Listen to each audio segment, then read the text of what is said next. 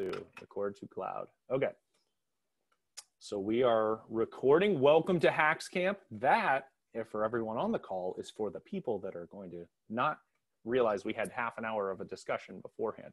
So we are going to get kicked off with a 101 on what are web components and a hello world, so that we all have a common understanding of what are web components. Now, does anybody want to drive not named me? That would be fantastic if I wasn't driving for what are web components.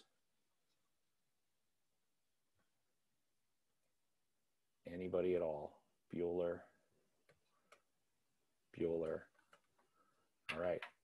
It looks like I'm going to drive for what are web components if no one else has any burning desire to do so, which is perfectly fine. So I have a few slides from the Apereo talk I did yesterday. And then by few, I mean, it's 5. In fact, in it, it says this is going to be web components in 5 slides. So we're all on the same page as to what web components are. For context, our team has built at least 400, if not 500 at this point. We are effectively engineering HTML tags that work everywhere. So we've got these 4 specifications of the browser: HTML template, custom element, shadow DOM, and ES modules. And if a browser implements those, it is known to support web components with air quotes. So web components isn't actually a standard, it's a meta specification. Most people, when they say web components, they're usually talking at this layer, this custom elements aspect. HTML templates make a lot of this possible, but a lot of people don't really interface with them or think it's that big a deal. It is very useful for this to exist, but that's not usually what they're talking about. The custom elements aspect means that we can define brand new valid tags. And so what those tags might look like in the DOM would be this, right? So historically, we've had div and span and table and header and head tag and body and HTML and all the rest of them. What web components does is say that there is a standard way that a developer can define a brand new tag and ship that out so that anyone else can consume that tag. So previously, it was just the, power brokers at the W3C and huge standards bodies agreeing upon what the definition of a video tag is, for example. Well, the video tag took like 5 years for everyone to agree upon. So as part of that, there was this additional effort towards how do we get there to be more innovation on the web in a standards-driven way. So this isn't a React component architecture. It's not Angular component architecture. It is the web's component building block architecture. Those things can happen to consume it if they so choose. Because you are effectively working at a layer below what the frameworks and libraries historically have run at, right? If you run jQuery on a page or whatever, it is selecting items in the DOM. Well, if we're adding new items that exist in the DOM that are valid DOM entries, we can query those in the same way. So this is not to say that these work 100% out of the box, right? But there's custom elements everywhere. Yeah, that's the link. Okay, so custom-elements-everywhere.com has a nice little tracking of just automated testing against popular frameworks and libraries. And so you can see, for example, that Angular, highly compatible, AngularJS, Do is mostly compatible, Dojo, hybrids. Honestly, I haven't even heard of most of these. The one that we tend to lean on is lit element, and that's what we'll show. I think we should go through as a 101 tutorial for what is in a web component. It's by Google, and so you immediately get this tribalism around Google versus Facebook, because React made Facebook and Google made lit element, or polymer element is another one. And so sadly, even though these are not the same problem that they're solving, a lot of people immediately jump on, oh, this is just some Google thing, to counter, oh, this is just some Facebook thing. I only say that because it took us a while to honestly unpack that that's why there's so much turf war in this area, because coming into it not being a front-end developer 3 years ago was a little weird. So you see there's Polymer, Preact, there it is, okay. So React is in here, right? And this is all just automated testing. This is saying, can these libraries correctly work with the web component standard? So most things can. The reason that people have some angst against React is literally because of the scoring on this page, which is also a little silly, but anyway. So because we're talking about a layer below the rest of the web frameworks, for example, in say YouTube, if I inspect, we've got and YouTube was one of the larger, more visible properties that Google chose, I think in part to clear up some initial understanding about, or misunderstanding rather, about whether or not web components was this proprietary thing. The Chromium browser was pushing this heavily about 5 years ago. So it was a little bit like, yeah, you're telling us all to do it, but you haven't done it. And so they said, okay, we're going to pick our, one of our flagships, and we're going to go roll web components on this. Now, this caused some issues initially, which is, not really for us to discuss. But just as far as Firefox kind of felt like, oh, wow, things run like garbage on Firefox. Well, why? Well, because of polyfills. And you had an interesting almost flashback to the Microsoft days where they would push a technology that kind of bends the standards to try and get the industry to bend to their will. So I don't know, I mean, Potter and I have been heavily embedded in these communities. I haven't sensed that as far as being why they did this, but I could see how you could logically make that argument. That Google said, look, this helps us be more efficient. Oh, sorry, Firefox, adopt this standard, right? Meanwhile, if you have enough seats on the W3C, you can push a lot of your weight around. So those turf wars have kind of died down. But the idea is that you've got these tags that sit out here. They are custom element. And this is the custom element aspect of this, right? Part of the custom element spec indicates that this must have a hyphen. So I can't make a tag name called like cool stuff. That is not a valid custom element spec or web component. It must have a hyphen in it. The hyphen is also how the browser is going to determine that this is something that it should be looking for a custom definition for. Yes, that is correct, Greg. Sorry, Greg is saying in the back channel that most of Google is pushed through the WATG. I don't know, the WATG. I hate having to actually just say all the letters out loud, but yes, and now they're kind of smashed together a bit more closely. But so that is effectively custom elements, web components. It's that you've got these little bricks of the page that make up what your experience is, as opposed to, and I haven't looked at this, but as opposed to say a React app or however this is made, right? That's just got lots of section, div, a, class name, that you would have this not just be a link with some random stuff in it that is actually a web component that would be, Padlet hyphen card or something like that. Now, fundamentally, these are all made up of HTML. So to look at a very basic one, I like to use silly examples. But so to look at Meme Maker, which is one of our sillier ones. So Meme Maker, when a user implements it, would look like this. So it'd be a meme hyphen maker tag. And then part of the power of web components, I'll space these out, is one, they operate just like HTML, right? So I can say style and declare a style attribute on it. But I can also define additional attributes that have semantic meaning, right? So someone can read this and go, oh, a meme maker tag, image URL, top text, bottom text. Then as a developer internal to that element, I can leverage these attributes and make sense of them. Now, all of this is JavaScript based. It's, is going to upset Greg. But that is one of the things you have to buy into when you go down this way. The way these new custom definitions are made is completely through JavaScript. and the reason that the next thing we'll talk about is CSS variables, and it comes up in the same context a lot of times.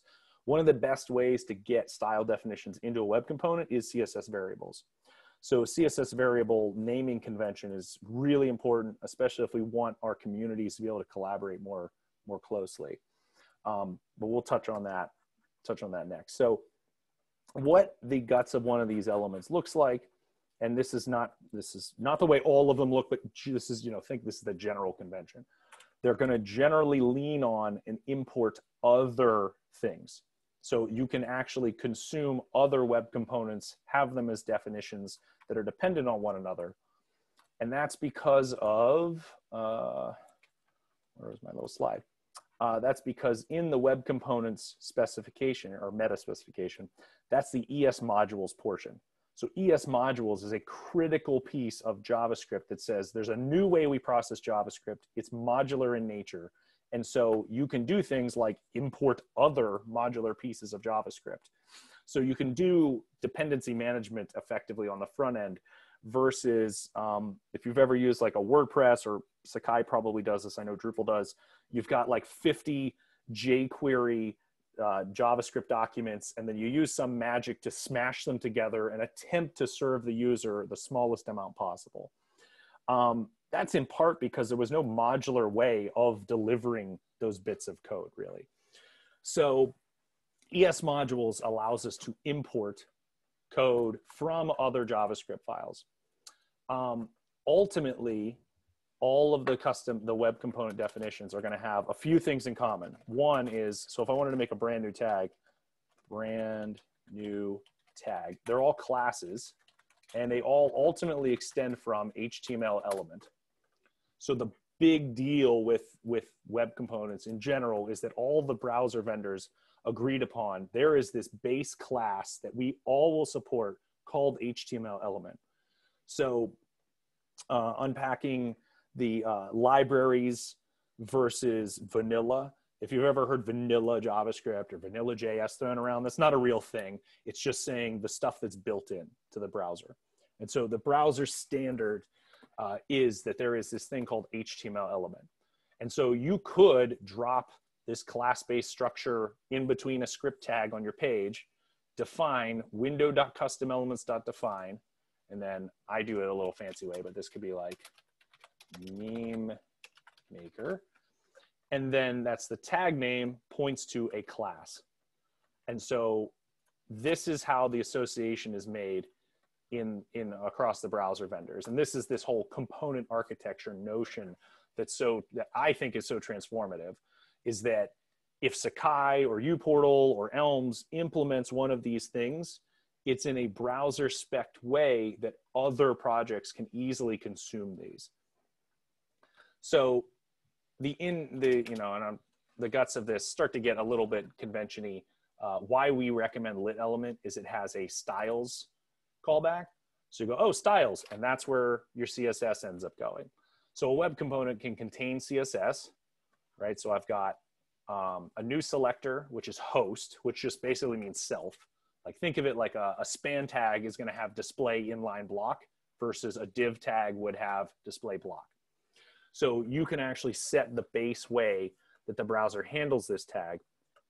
A gorgeous aspect of web components, and this is actually provided via Shadow DOM, which is part of that, is look at how stupid these selectors are. There's no application I would ever make where I would write a selector just that's IMG. Because IMG is so generic, it's going to influence everything. But because I know that this web component is meme maker, it's auto-scoping the code so that that IMG call only influences this element and the things inside of it. So you can write way easier CSS selectors. Display grid the only right way. So the other convention of lit element is render. And so it's got a render callback, which returns the inner content of what your component is. So when this is on a page, and I'll fire up a little demo thing here.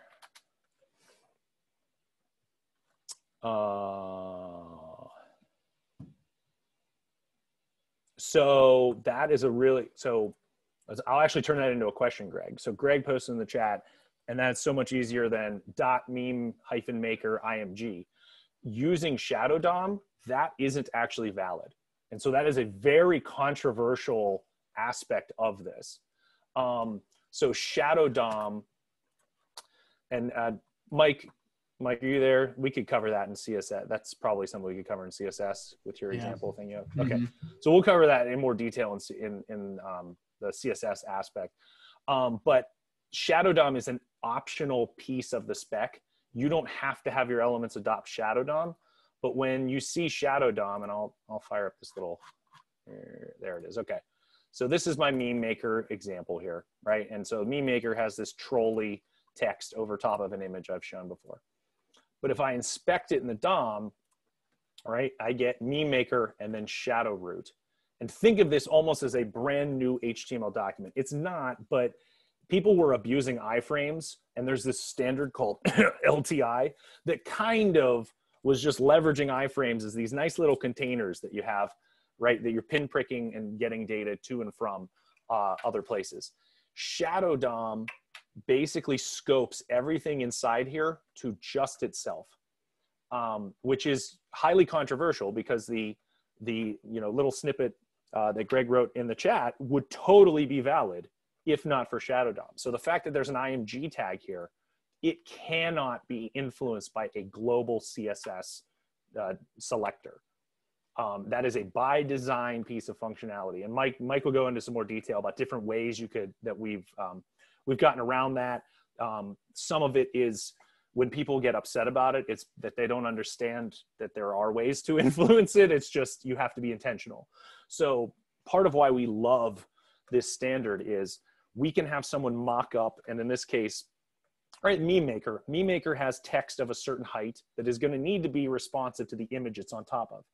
If I drop this into a Bootstrap based theme, or I drop it into a Drupal random site or WordPress random site, it would be completely borked by all of the surrounding CSS selectors for image or for text size. But because of this scoping, I can reliably drop this new brick into any application, and it's going to look that way. So if we want to influence it, that would be where we get into CSS variables. And you see we actually have some in here. And Mike has some good examples showing different ABC use cases of how to influence things. But we view CSS variables as kind of allowing people to intentionally change aspects of the component. So we're saying this is a meme and it works a certain way. And so, hey, if you want to influence the text size when we're at a medium response breakpoint, then you can set this CSS variable to influence that specific aspect. So it's much more intentional as opposed to if we would have laid this out in Bootstrap CSS, technically someone could write like body figure dot top hyphen text img font size, they could actually access and modify that. And a lot of times people are doing it unintentionally. So this forces you to have intentionality behind it. So this is a lit element convention, and we really we picked it because this actually might end up being the standard long term. So I don't like using things that are non-standard ways of doing the web, because it's very confusing, especially for new people. But this is called template literal syntax. And so template literals is this little backtick in JavaScript. And so if you use a backtick, then you can basically tell via JavaScript to write a variable here. Well, lit element uses a library called lit.html, and that is able to detect this very specific portion of this code. And whenever image URL changes, it magically updates this exact location. So that is something that isn't part of the web component specification, but basically every library that you would adopt, there's at least a dozen different web component libraries that have varying levels of popularity. They're all going to do something like this. They're trying to allow people to update data and have it influence the page. No, that is not vanilla. But this has the greatest chance of becoming vanilla. And that's part of why we went with this with lit element. So lit element is, I think 3K for all of it. Polymer, which was the thing that came before it, was about 23K. And for context, a boilerplate React app is like 56K. So when we see arguments about like performance or, you know, size of a library, we try to go with whatever the smallest thing is that gets us the most functionality here. Apple actually has a proposal into the W3C to make this a standard, that you could actually do something like, because basically what this HTML function is doing is it's kind of wrapping this in one of those template tags, which we're not currently using, but Apple has a standard proposal in that's something like that. That would be like, oh, you know, allow this to be processed for attributes, or maybe it's not, it's more like attribute notice or something like that. So while not the standard, we're trying to get this as closely aligned and using the smallest library possible to make this happen, because it'll help us. I want these tags to live forever. It's a standard. And so the meme maker standard tag should work anywhere, always. Some other nice things that lit element gives you is it gives you this properties section. There's a lot more boilerplate code required in a vanilla web component to do what this is doing. And then we also have some HAX wiring stuff, but not gonna go into that because that's HAX specific. But effectively, the big difference between HAX and other editors like Gutenberg is HAX doesn't understand what it's going to edit. HAX asks the asset in question what its properties are and builds the form dynamically. And so you're able to reprogram the editing experience based on what the web component says. And it's entirely on the front end. So, all right, I'll stop that one. Let me see if I can find a vanilla one just to close out here so we can see what the difference is. So a vanilla one is going to implement HTML element. There we go. Drag and drop extends HTML element. So no, that's not a very good one. We've got a couple here. Why do we have so many elements, Mike? There we go. All right, we'll go with this one. So this is a lazy import discover. So this is a tag called lazy-import-discover. It is a vanilla web component because it extends HTML. We have decided via convention to put static get tag. That's not required. Constructor is built into the lifecycle.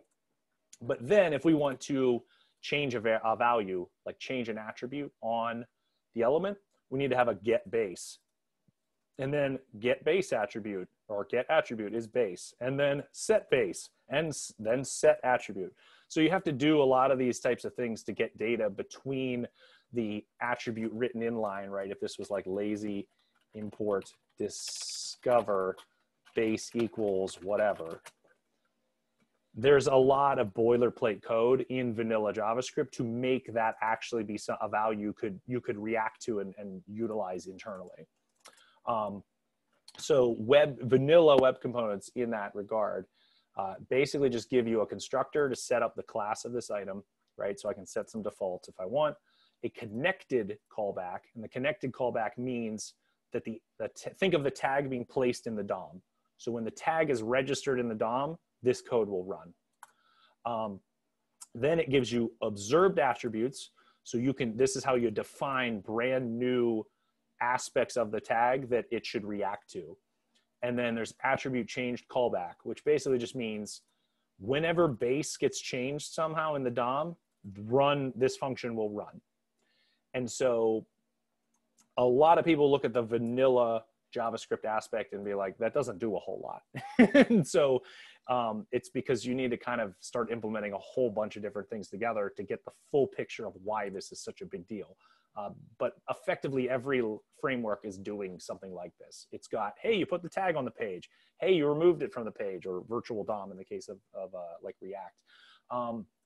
Hey, there's some data that's changed and we have to react to that somehow. Oh, base changed. Oh, okay, run this thing. then all of them will always do that window.customElementDefine. So that is effectively the same feedback loop you go through with every single element that we end up working on. Even things like lit element are just extending from vanilla JavaScript. You know, eventually somewhere down the line, there's lit element extends HTML element, which is why these things are all compatible. As long as any of them do something like that. And I say all these things, there's things like hyper HTML, stencil JS, skate.js. There's a couple other libraries. There's Polymer Element is a library from a couple years ago. That's what we were originally making elements in. And all of those elements are completely data compatible with our current ones. So all of our lit element library stuff works with our Polymer element library stuff, because everything inherits downstream of, you know, to a, resolves back to HTML element as a base class. And so as long as everybody does that, it's all going to be compatible because it just sits in the page. So that is more or less my boilerplate. Here's what web components are 101. So does anybody have any questions at that layer? Like, we're talking the fundamentals of what web components are and how we could use them.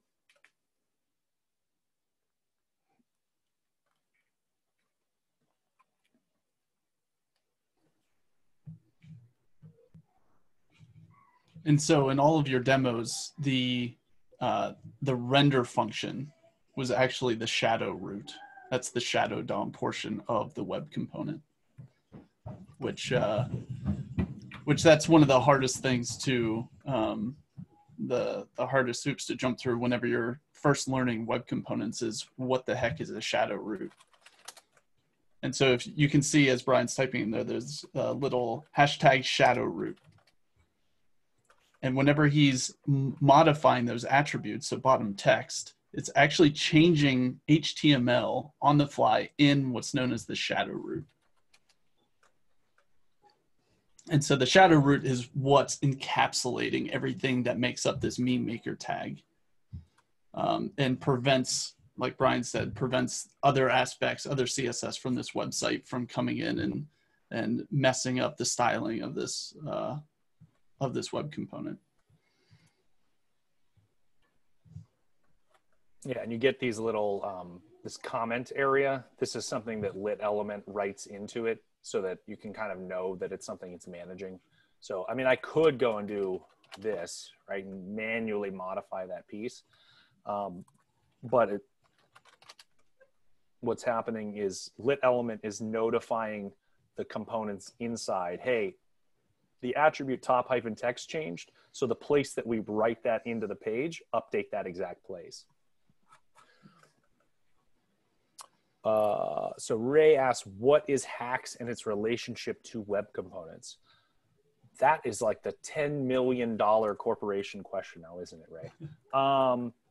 So HAX is, and that's the name of our camp and other things, comes from this. So haxtheweb.org has a lot more detail about the editor. If we want to go into that at a later point in time, we certainly can. But it is effectively a web component driven editor. And so every aspect of the editor comes out of these things called like HAX-tray or simple-modal. And HAX is able to, HAX is a web component, there it is, H-A-X, that anything that goes into the body area of the HAX tag becomes editable. So for example, this video, the video is a video-player tag. And the video-player tag implements a callback called HAX properties. So HAX properties has this little schema with it that you see visualized here that is basically the bridge between that web component's data model and a user interface. So the same thing as before, right? So this is leveraging that same concept of editing the data in the video-player tag and it updating and reflecting that data downstream. So we've got a whole, content building engine built entirely around web components. And so the big deal with HAX is that then when I view source, I'm just basically we have an editor that's just updating HTML. And so that thing on the page where I just wrote the new title, if I can find title out here somewhere, media title, there we go, is actually an attribute called media-title. And so the same thing as before is just setting that attribute. So with HAX, we're able to output really sophisticated HTML in what we consider a sustainable way, so that this code runs anywhere successfully that, you know, for example, the definition of video player lives. So Tom is asking a leading question because Tom knows, but does HAX need to be on a specific platform? No. The idea then is, because we've written it using the web component standard, it can be dropped into any existing framework, library, or content management system.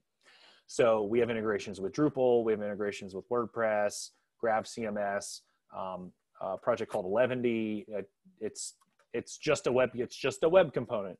So as long as whatever the platform is can load HTML, we can get our editor there, and our editor will output effectively HTML. So you think of it as a far more advanced version of like a CK editor, right? You put an area on the page, it's CK editor, and you say, hey, the content between here is going to be editable by CK editor. Think of loading the HAX tag in, wrapping it around that same stuff. And then in Sakai or any other, most, you know, CMSs, LMSs, you hit save. Well, it takes the content from CK editor and ships it to a backend and sanitizes it. Same thing with HAX.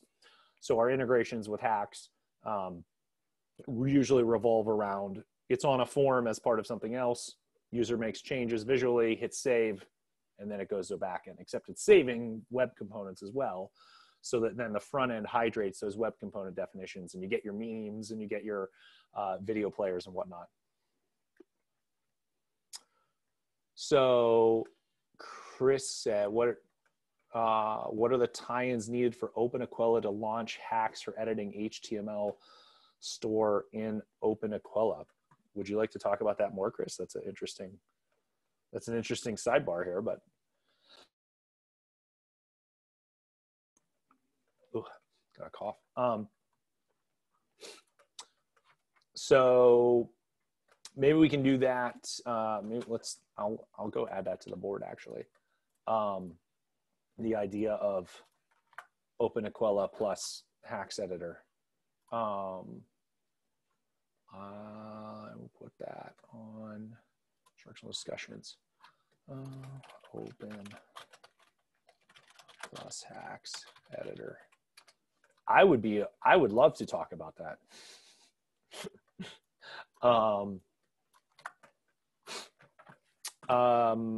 Okay, does anybody else have, let's try and wrap up the 101 here. Does anybody else have anything they need unpacked about what web components are, fundamentals of them, before we transition into Mike's gonna lead Q&A around CSS variables?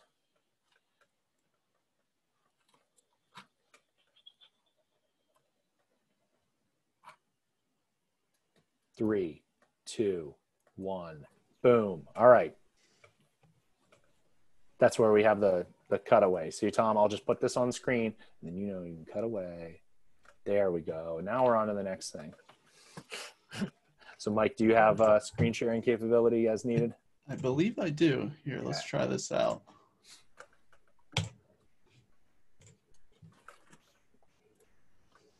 Boom. All right.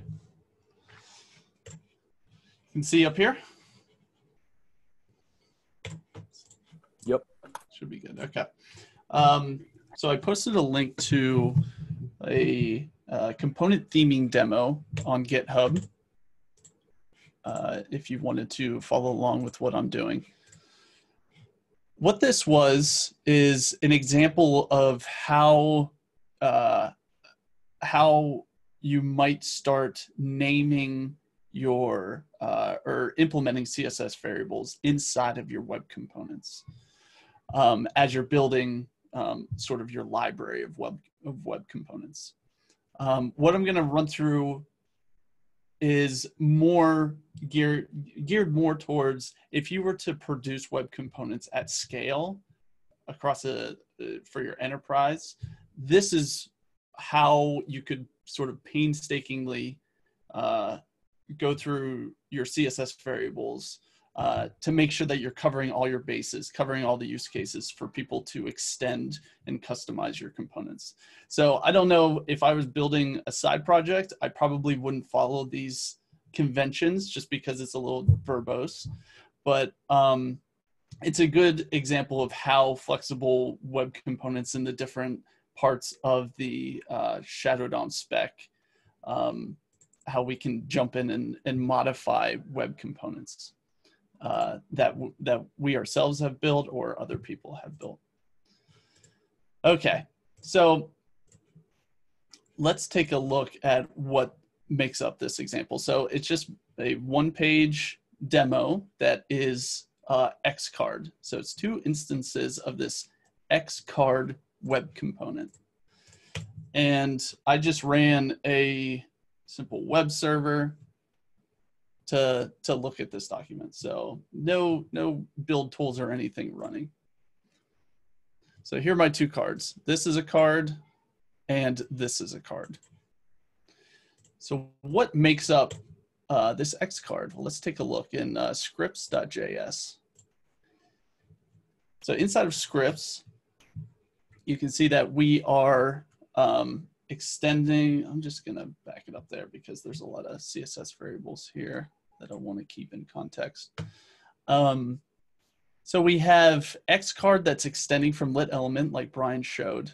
We have some CSS styling. And then we have some HTML. So there are no properties yet. We're not going to get into the properties aspects.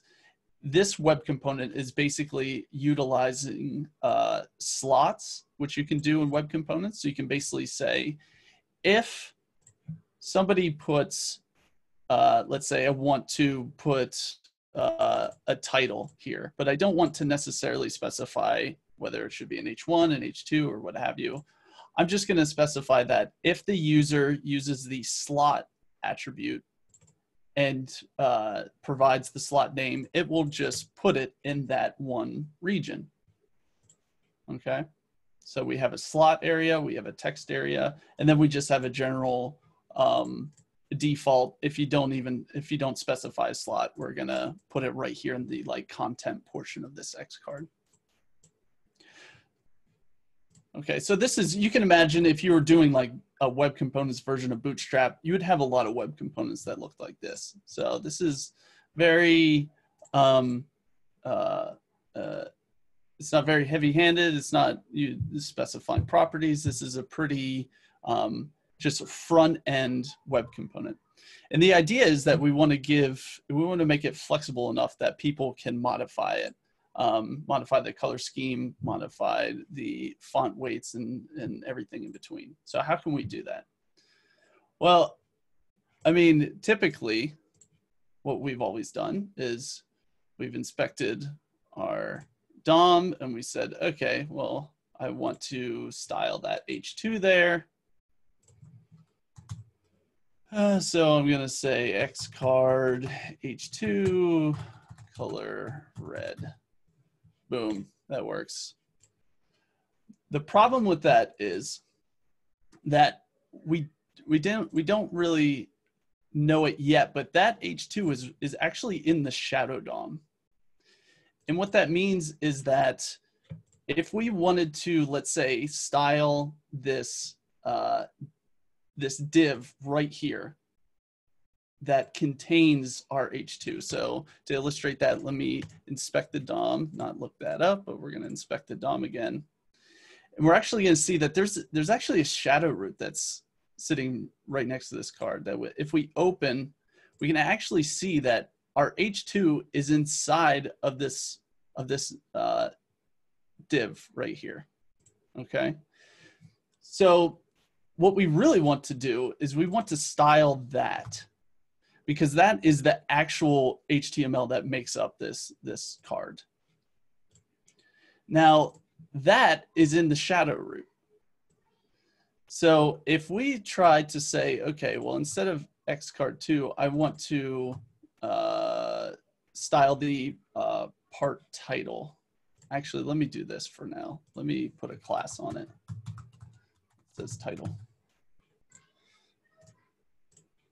That will make it a little bit more clear. Okay, so now we have a class. So we want to target that.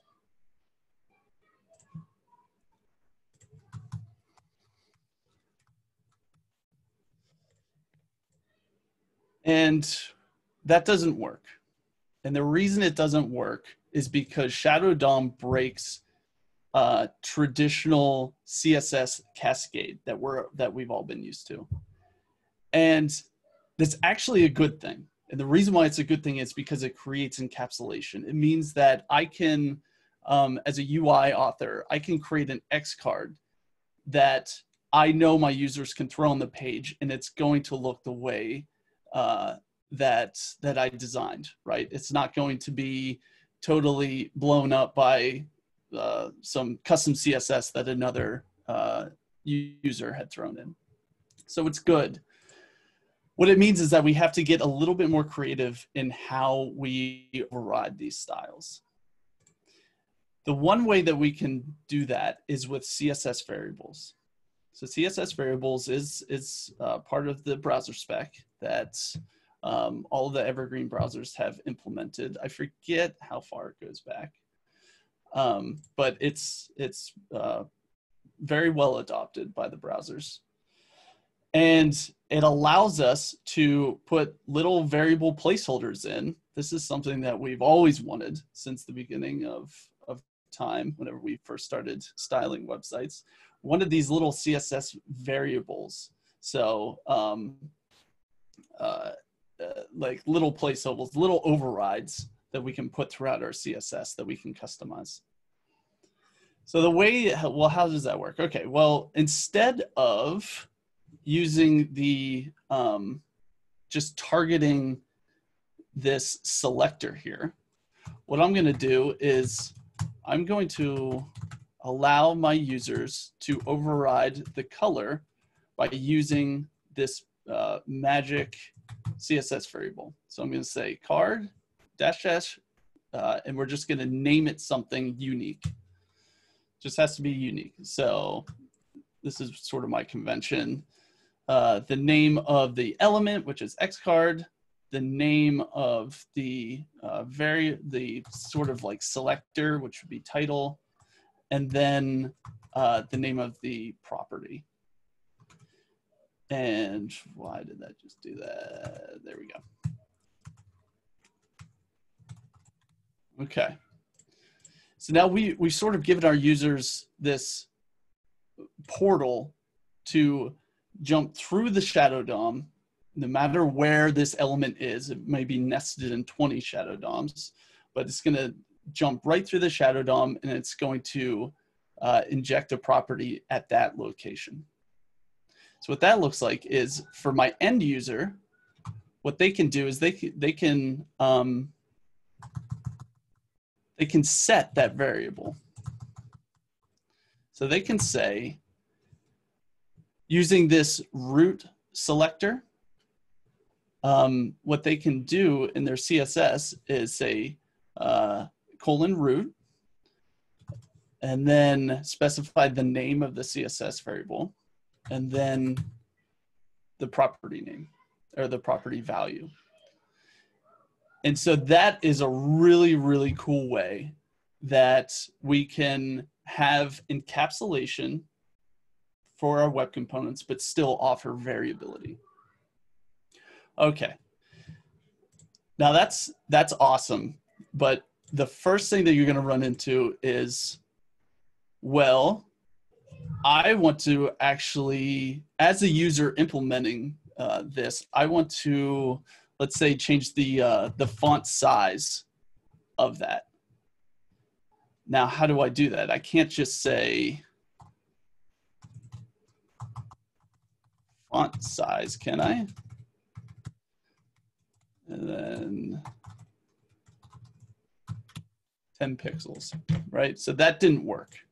And the reason why it didn't work is because the element author did not specify a variable name, a variable with that name. Okay. So that's not good, because that means that in reality, what we would have to do as element authors is really account for every single variability, right? So even if we didn't want to specify font size, we would have to put it in there to allow others to override it. So you can imagine just how many different CSS properties would you have to put in for each one of these div tags in here. So what can we do about it? Well, there is another specification. In addition to CSS variables, there's also called the CSS parts. And what CSS parts allows you to do is, instead of using like class or IDs to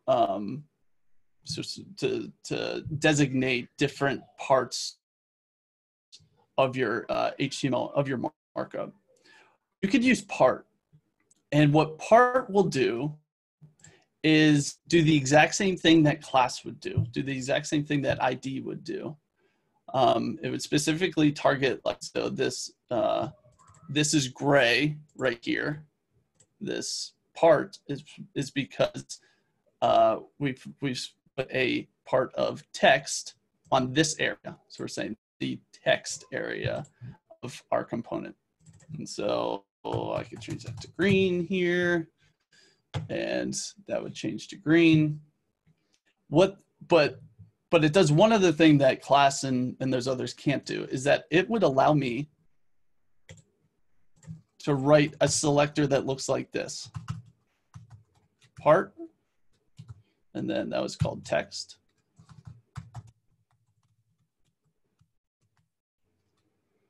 And color of blue.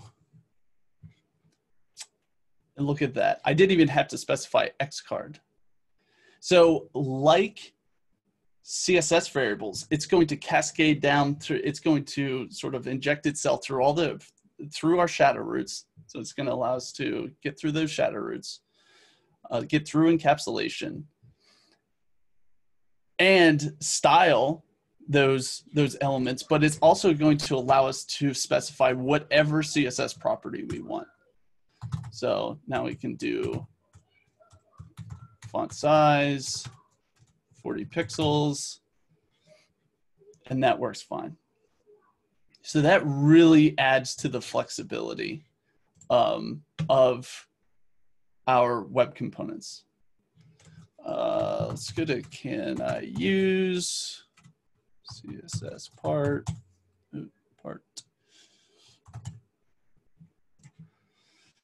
So the bad news is that this isn't quite ready yet. I mean, I guess I'll take that back. It is ready. All the evergreen browsers use it. You just have to account for IE, which actually, the last time I looked at that, it wasn't this filled out. So I'm very excited now. Yeah, Safari picked it up. Not okay. I mean, that says 13.1, so that's not too long ago. Right. Yeah. So yeah, whenever I first made this demo, it was an example of moving forward. This is how we can sort of future-proof this. So I'm very excited that CSS part is really getting out there. Okay, so there's one other thing about getting back to CSS variables that is sort of a more advanced technique. And this is something that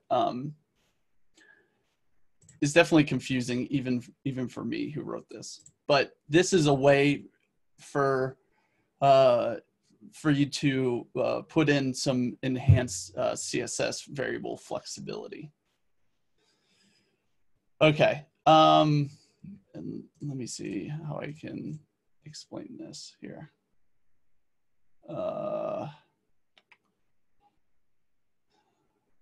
Yeah, see, it's very difficult because I just tried to explain this on one of our other calls, and it just totally lost me of what's going on here.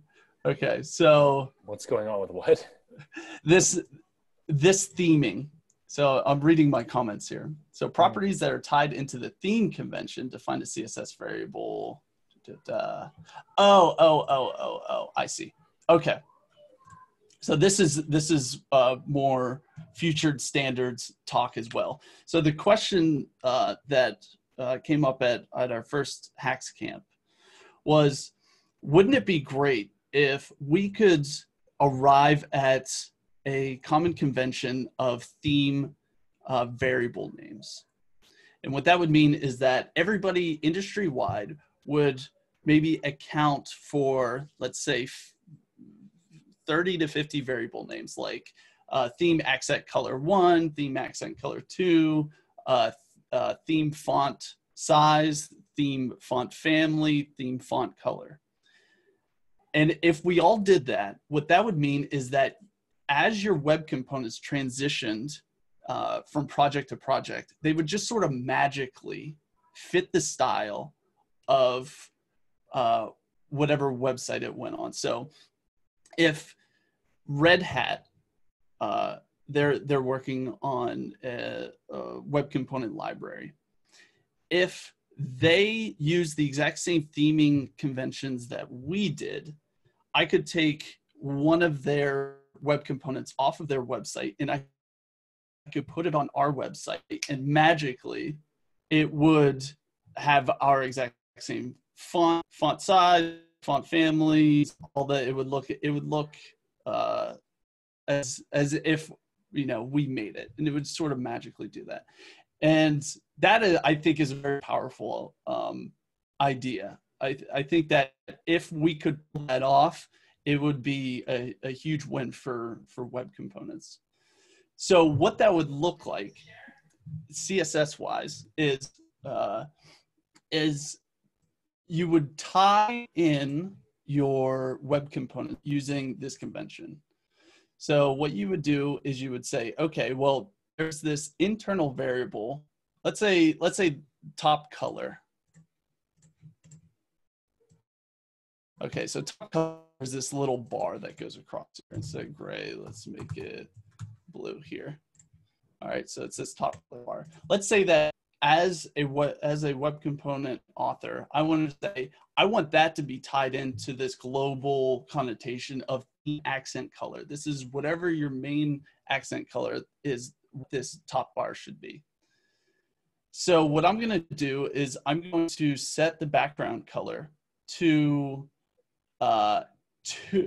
two variables.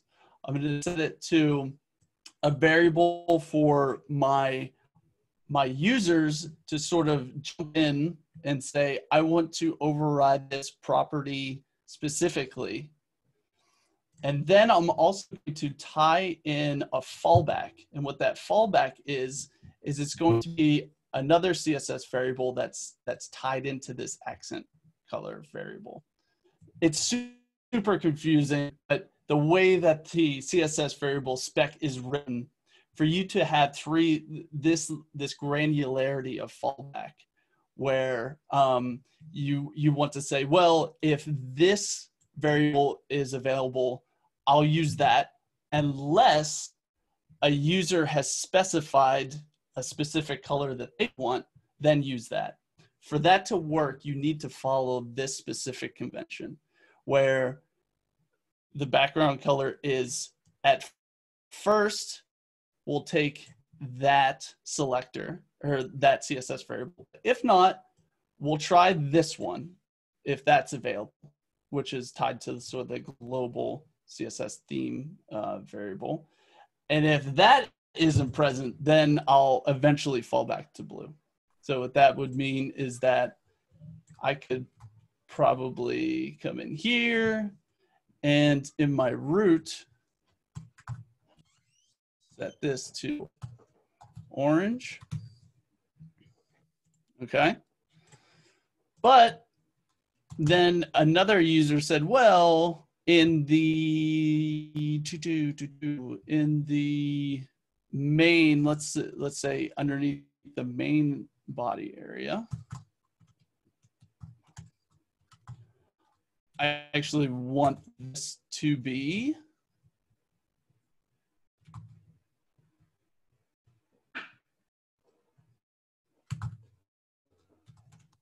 purple. So you're really getting to a specified granularity for giving your users that are implementing web components the ability to make them super flexible, to make them super customized. So I know that is extremely confusing, but that's sort of a best case scenario of how you can author, best case convention of how you can author CSS variables to make your custom elements really flexible. Is there a list of these variable names that we could sort of start using right now? That's a great question. What is Cassandra's username over at Red Hat? Catastrophe. Catastrophe.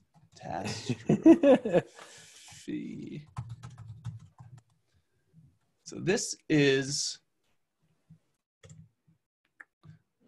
let's see. Catastrophe. Okay, so this is Catastrophe over at Red Hat, and I think they are in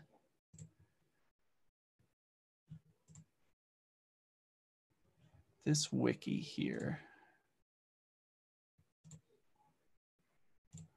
So let's see, proposed variables.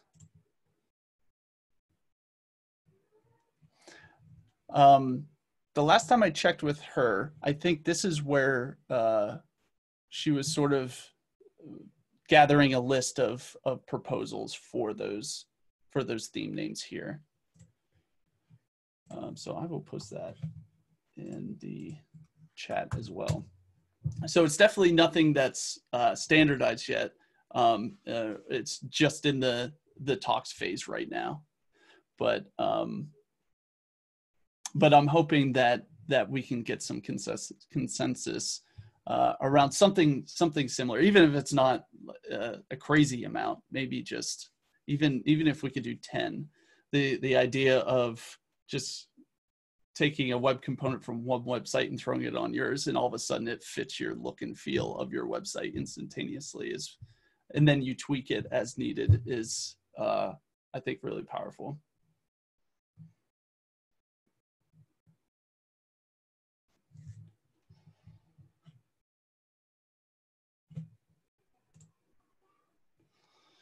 So I kind of went from intro to super advanced in like 10 seconds for CSS variables and theming. So I apologize for that, but I sort of wanted to get as much stuff out there as possible.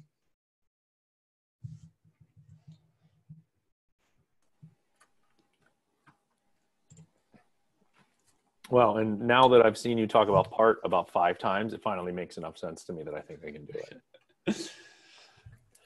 Yeah, it's until I use it, I'm not gonna be able to fully conceptualize how to do it appropriately. But I think I think part is a really easy win for web components. I mean, CSS variables, you can look at it and it looks verbose,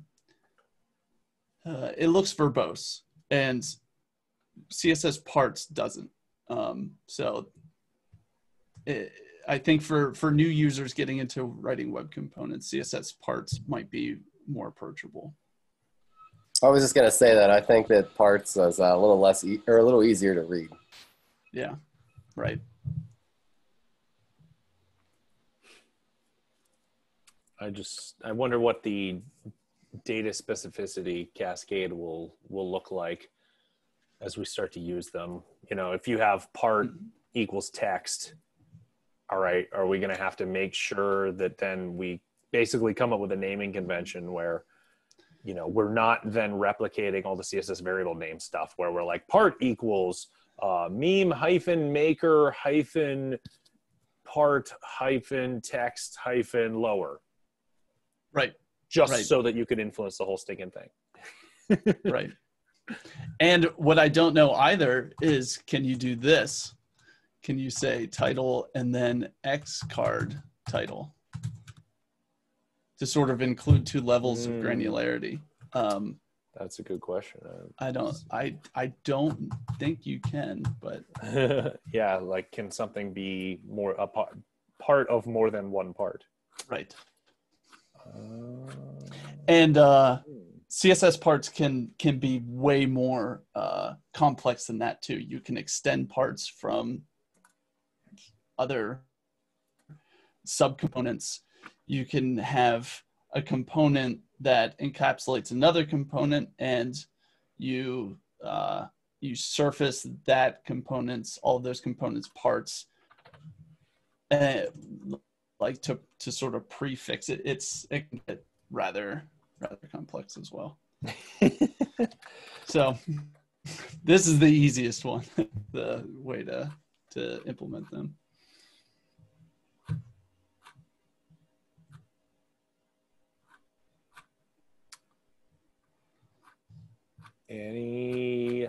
Does anybody have any experience writing CSS variables or any questions surrounding them? It's definitely a convention that takes some getting used to whenever you introduce the shadow root and not being able to write your normal CSS anymore.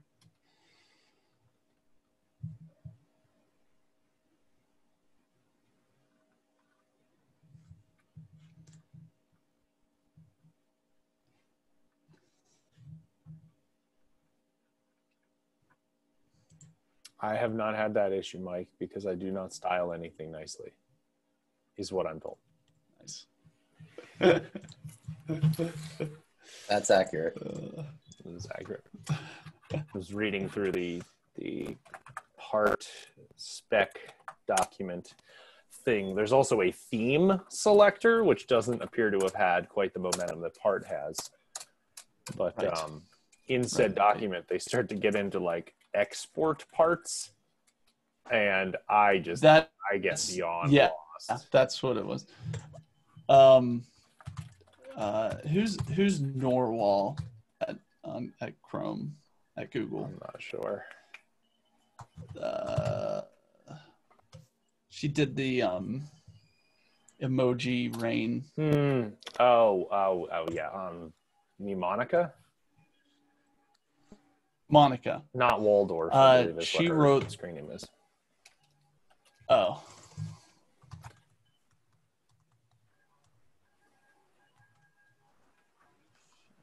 CSS part theme. Yeah, I don't. This is the best explanation of the spec that I've ever seen. I'll post it in chat.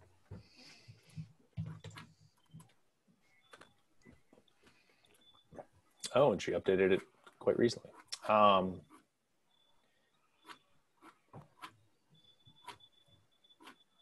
You can see why people tune out and don't do this, because we're having a spec work conversation. Right. Yeah. Because you're talking about something much lower level than, hey, I just want to write this little component and be done. Yeah. And it's a brick in React, and I don't have to think about this stuff because I need to work on my bricks. But you can certainly see how that emerges. All right, let's see. So we have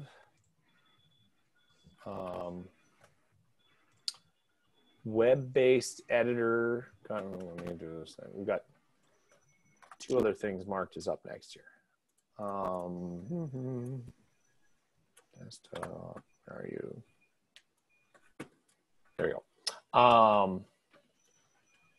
So one is Mike's RCoder processing thing, as an example of front end and back end decoupling and doing just solving a cool instructional problem. And the other one is web editors, which I believe was Chris's proposal. So why don't we take, I got 3:42 on my clock. Why don't we take a break or 3:45. It's 3:45 standard Verizon time. That's what I always go with. So I don't know what is setting the clock on my computer, that 3 minutes that I'm behind. But we take a break until 4, and then we'll resume with either one of those is the next one if Chris wants to lead that one off, or to give Mike a break. But all right, Sounds good. You are free to use the facilities and all those things normal humans do at a conference instead of spend 4 hours in a single room. So I will hit pause on the recording, and then we will resume in 15 minutes. There's 3 kids playing Fortnite upstairs, so if my internet goes down. Lovely. All right, so we're going to start back up here after a little break. I was just browsing the Nintendo.com website, given that it's written partly in Lit Element, which is pretty awesome. So next up, Mike was going to talk about some RCoder service thing he's worked on before. It's a pretty awesome web component and really good example, I think, of like micro front ends types of approaches and how we can decouple and get away from our giant silos that we used to have. That big sticker behind me, it's a giant silo. So trying to be more agile in the way that we build out our applications. So with that, Mike, is that enough of a setup for the RCoder? That is a wonderful introduction. Thank you. I mean, it's a beautiful jersey you have in the background too. Okay. All right. So the question of, what the practical use cases of web components, is it just theming, or does it have anything to do with functionality? Are there problems that it can solve beyond just theming?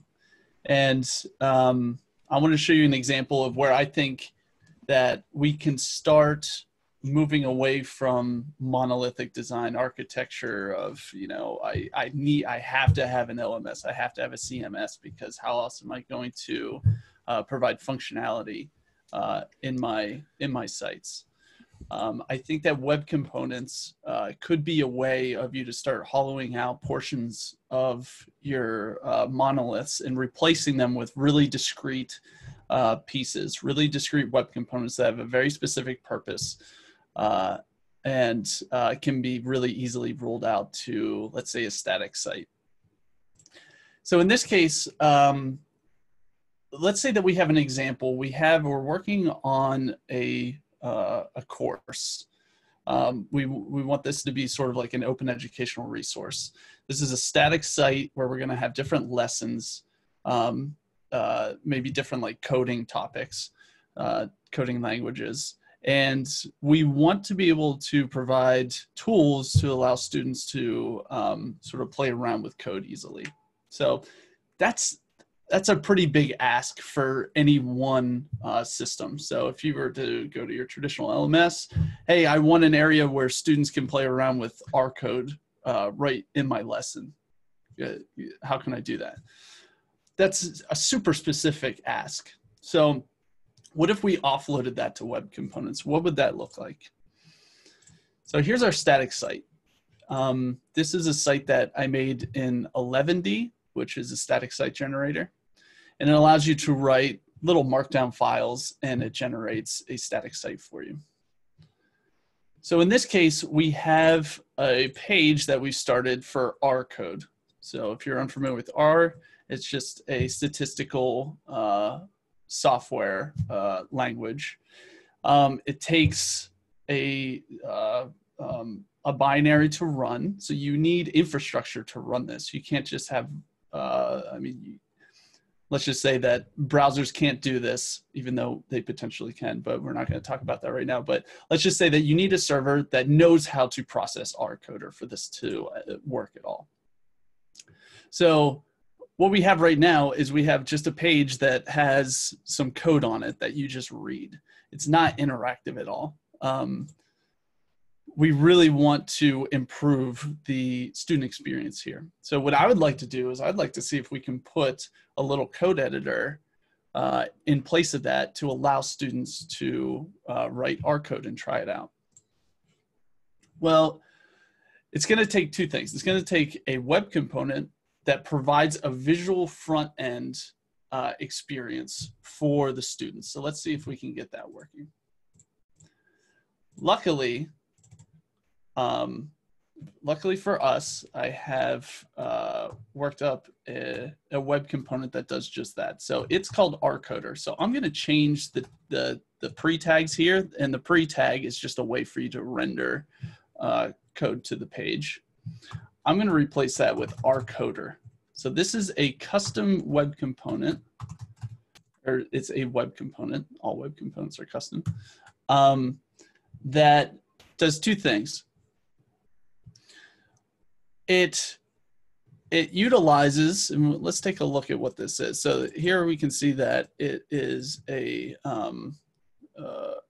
the Monaco editor from VS Code that is allowing us to edit the code. And then it also has this process button, which is grayed out. If I inspect that, let's see what that looks like under the hood. So we have RCoder here. So we were talking about the shadow DOM before. So here we can see what's known as the light DOM. So the light DOM is exactly what you see right here. That is what gets spit out to the page. And we have the shadow root right next to it. And the shadow root has two things. It has a code-editor web component, and it has a paper button web component. So this is an example of how we can use component architecture to start layering web components on top of each other to create really rich experiences. So I did not write this code editor. I mean, this took a lot of time. So code editor actually implements Monaco editor. Hey, there's that Monaco. There's that Monaco editor, which is its own project, right? So code editor leverages Monaco to provide a custom experience.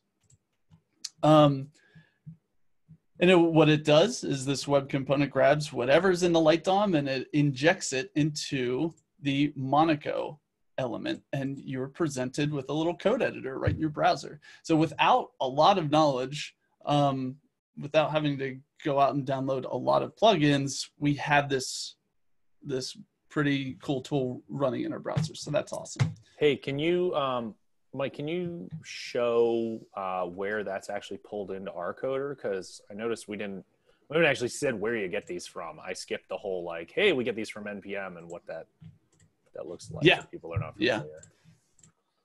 Yeah. So like inside of LR, you're thinking? Yeah, inside of the RCoder tag, just what it looks like for leveraging and reusing that tag, because I think it's an important point that we end up glossing over a lot of times once we start doing it. Yeah. So Brian and I, as well as a few other people on this call, we contribute to a project called LR Web Components. So it's web components that we use to build educational systems. And RCoder is an element inside of that project. So if we take a look at the specifics of RCoder, so we see here's the root of RCoder. So it's broken up into a few different pieces. The HTML, which what we do when we author these is we sometimes break out whatever's in that render function that we talked about before. So whenever we write the render function in our web components and put HTML in it, sometimes we break those out into its own file and have the compiler compile those into the render function here. So maybe for ease of just explaining it, maybe I'll just look at the compiled file already. So this is the rcoder element. So as you can see, it extends lit element. It has just a few CSS properties here for you to override, like we talked about earlier with CSS variables. So the users can customize the height and width of this. They can customize the margin of the button. And it utilizes that code editor tag. Now, how did I get that code editor? Is we are importing that code editor using the ES module spec that we talked about before. So as soon as this rcoder tag spins up, it's going to import our code editor tags. It's going to import our paper button tag so that we can use them in our web component. So this is components, implement components, building on top of one another. Okay. So in addition to, so did I explain that okay? Of what makes up rcoder and how those tags are pulled into rcoder. And did you show the package JSON? Sorry, okay. Finding links as well as to where that comes from. Yeah. I'm not saying you don't have that yarn install or whatever, but. So the question is like, how do we import these? How do we leverage each other's web components? So if Brian creates a web component, how can I use that in my web component? And the answer right now is that we're publishing everything to npm.js.org. It's a package manager for Node projects, or for JavaScript projects, I'm sorry. And this is how we're naming them. So under the LRN Web Components group organization, you can find it under r-coder. So if I wanted to bring in the code editor, I would add the LRN Web Components code editor as a dependency of rcoder in my package.json file. So this is your dependency management for your web components. So you can see this relies on two projects, code editor, the paper button component, and the Polymer base class. Okay. Now, how do we publish rcoder? We use a tool called Lerna to publish our entire library of components. So it's, if I go back one and list out all of our elements underneath of LRN web components, you can see it. So we have a tool called Lerna that assists you in publishing these at scale. So if you go to our, let me see if this is published yet. Rcoder, and I search for that. It's not showing up. Yeah, I was just looking for it now. Let's go to rcoder. Maybe we didn't publish it. That's odd. Oh, you know what? Okay, I see what the issue is. So in the package.json for it, it has private true, which means Lerna won't publish it. Interesting. I don't know why we actually put that flag in there. Is it like directly to Penn State Resources or something? No. All right. So now there's a lesson in publishing. There you go. This is how stuff gets up on NPM. So we will publish that. That's funny. But in any event, somehow I'll do it right. I'll do it right now. Not quite sure now. Yeah, do it right now. Do it live. Somehow I got it into this example here.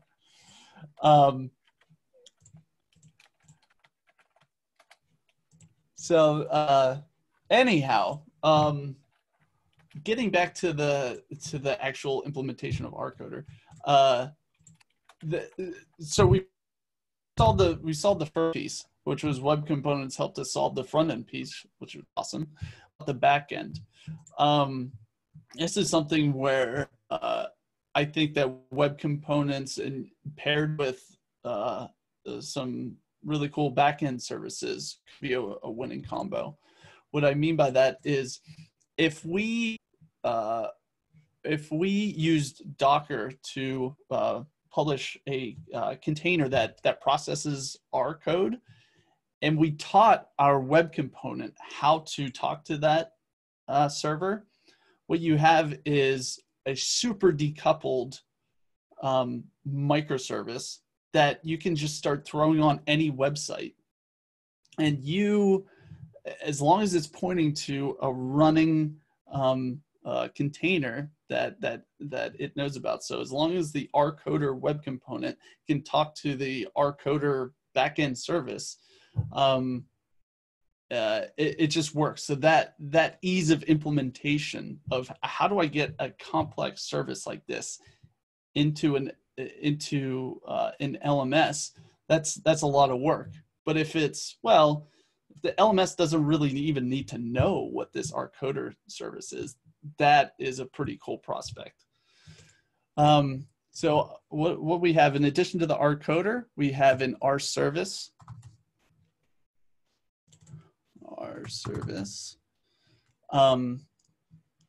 image here that's on Docker Hub.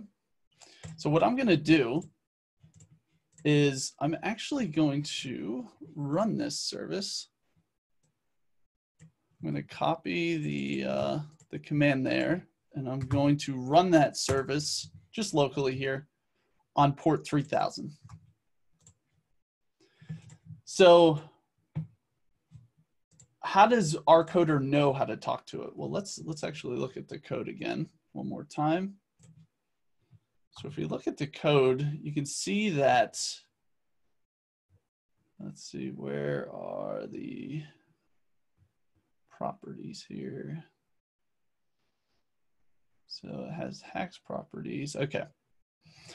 So like we talked about before, with web components, they can have properties. So think about properties as an API for your web component. So we are defining endpoint as part of the API for this RCoder. So we're saying for this thing to work, it just needs to know about this endpoint. If you have the endpoint right, the web component will take care of the rest. So let's specify the endpoint for this web component. So what did we say? It was running at localhost 3000. So I'm going to say HTTP localhost or 3000. Yeah. So once I do that, I'm going to go back to this page. So now you see that process button isn't grayed out anymore.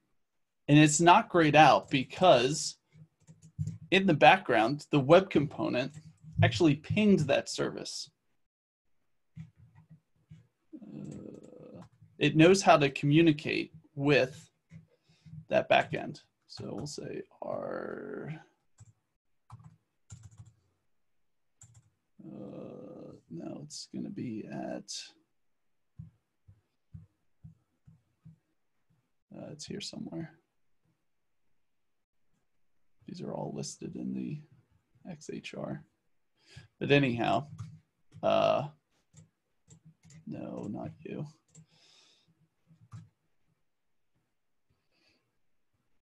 So it first ran that, which pinged our service. It saw that it was running, which now allows us to hit process, and we see the output of that R code.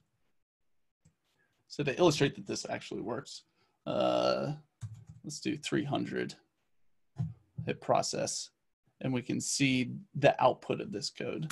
If we just say print hello world, you can see that it is actually, it's running our code behind the scenes and coming back with the response. So that's a pretty cool way of how you can think about leveraging web components to solve not only these complex front-end issues, like how to provide an editor to the front end easily, which in this case is just a tag, but you're also solving the complex back-end and implementation problems. So that's what, as we're moving forward as systems authors, I think that we can start thinking about web components as a methodology for decoupling functionality from our existing monolithic LMSs and CMSs and systems.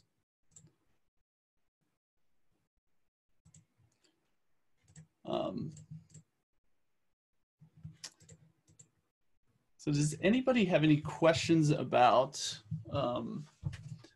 how we built our coder, about the text editor, about you know, that sort of microservices approach, or just anything, any questions about the web components that you saw here?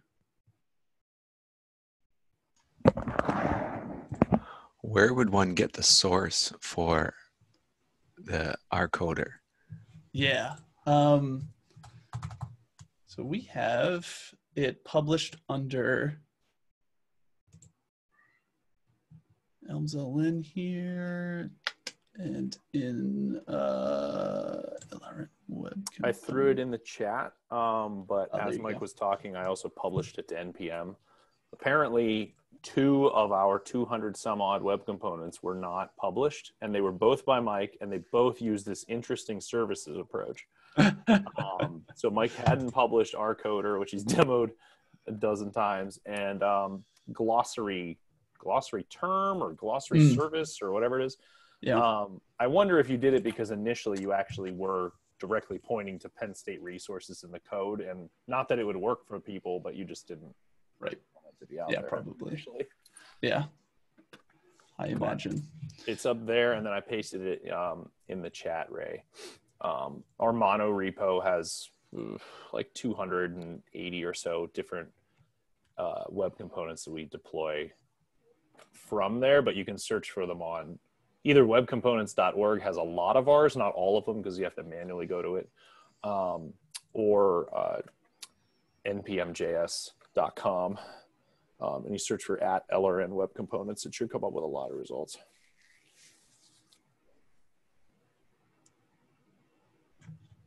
Yeah, so the abstraction here that we're talking about is really as soon as our web component understands the endpoint, the endpoint variable, it's going to start pinging it to make sure that it's active and running.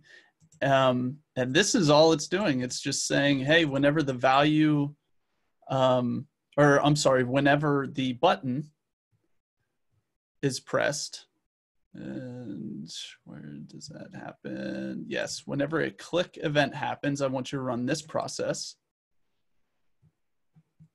which it then asks the editor that it knows that the editor is there. So it says, hey, editor, what's your current value? Puts that into a post request and sends it to that endpoint, and then gets whatever is returned and outputs it to the screen. So it's really not doing a whole lot, but the pattern is very cool. Which even in the source of what we're looking at here, this is illustrating a couple of wins for just the standard in general. So the dynamic, a lot of times we'll do that dynamic import part in the constructor. which helps the page not be delayed by getting the dependency tree of, say, code editor, which code editor is like 500K. So a dynamic import helps the screen start to load, helps reduce that time to first paint and flash up on style content. But the other interesting thing with that is, if you scrolled up a little bit, Mike, where you had the render function, yeah, this is actually demonstrating compatibility across web component libraries. So code editor is in lit element. It's importing an editor that's in, that's Monaco editor, which is vanilla JavaScript. That's a wrapper on top of a Microsoft web library for the VS Code editor itself. Then there's a paper button. Paper button is written in Polymer element, but in paper button, the way that Mike's implementing it, he's using lit element conventions to call and pass data to it. So that the question mark in front of disabled is Boolean, telling lit element, evaluate this and do data binding in a Boolean manner. So he's actually data binding from lit element into a Polymer element, and it's gonna work flawlessly. Similarly, on the click event side, the @ symbol means, you know, it's effectively a add event listener is what that's doing as a shorthand. So he's adding a event listener in a lit element syntax, but he's applying it to a Polymer element. And then in the end, he when he gets that click, he's querying the shadow root, which another advantage to having elements that have shadow root, you can do this.shadow root and effectively do the same type of, you know, if you're used to jQuery or global scope, yeah, there you go, get element by ID, right? So just focus on the shadow root of this element, then give me the ID of editor, and then just calls the value out of it. So that's actually a very vanilla JavaScript call towards the bottom there, you know, and then the async await with a fetch, which is awesome. I need to start doing that with everything personally. Yeah. Yeah, and that's what we've really been trying to do is trying to use as much vanilla JavaScript as possible, you know, within reason, basically, because we want to always be, you know, positioning ourselves in the future. Okay, what if is this something that we have to migrate away from? You know, should we use these conventions or should we use @ event listeners? So those are the type of conversations that we have at like code review. So we could, you know, make a determination of, yeah, it probably would be best to use event listeners, but, you know, this is so clean that, you know, we'll take the developer experience over writing the, you know, standard vanilla JavaScript convention.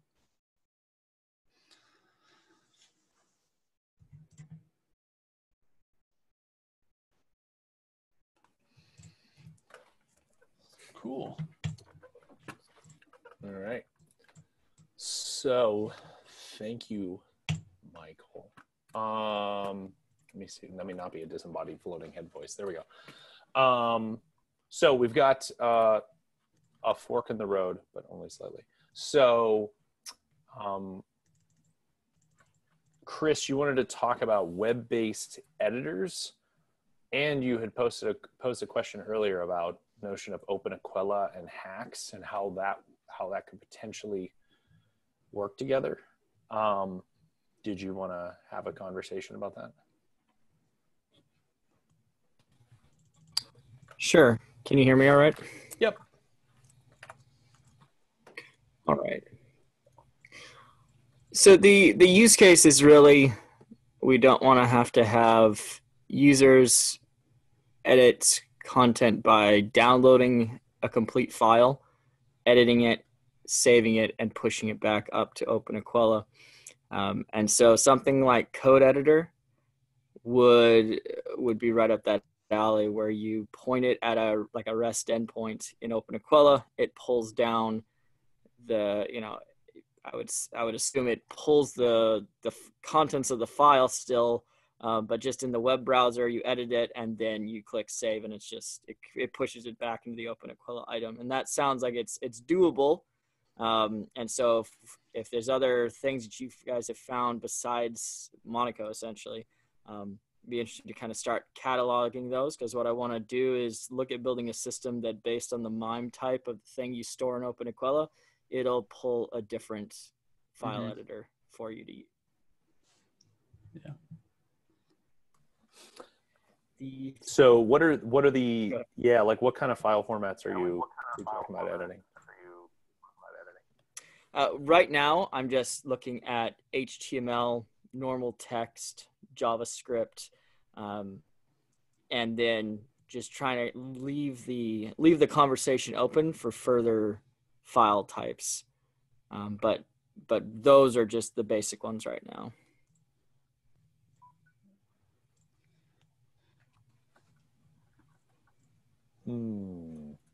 So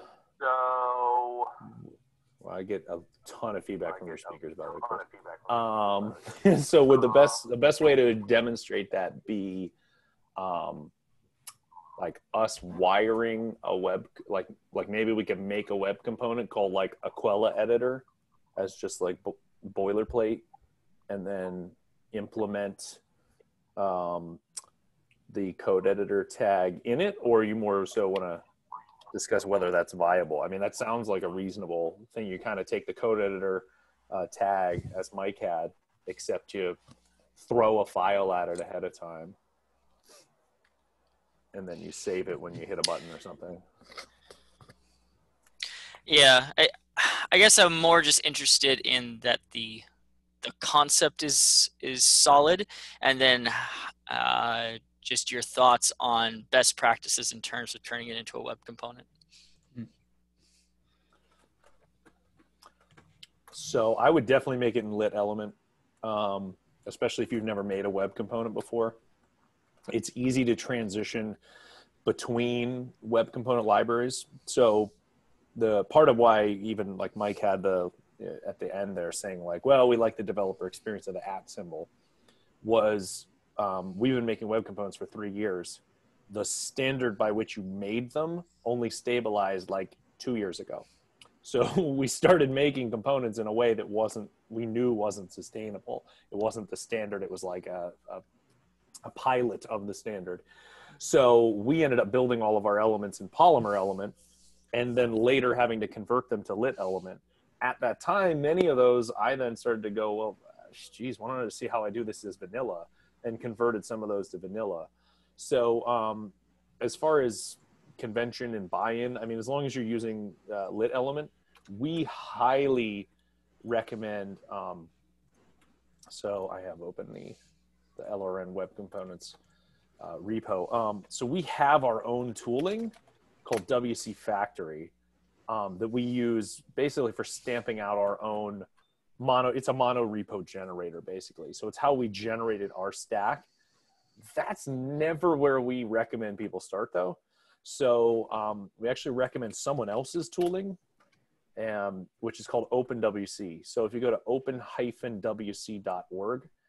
they have a really nice, they have very simple, easy to read documentation, but they also have a really good boilerplate tool chain, some of which we've started to adopt.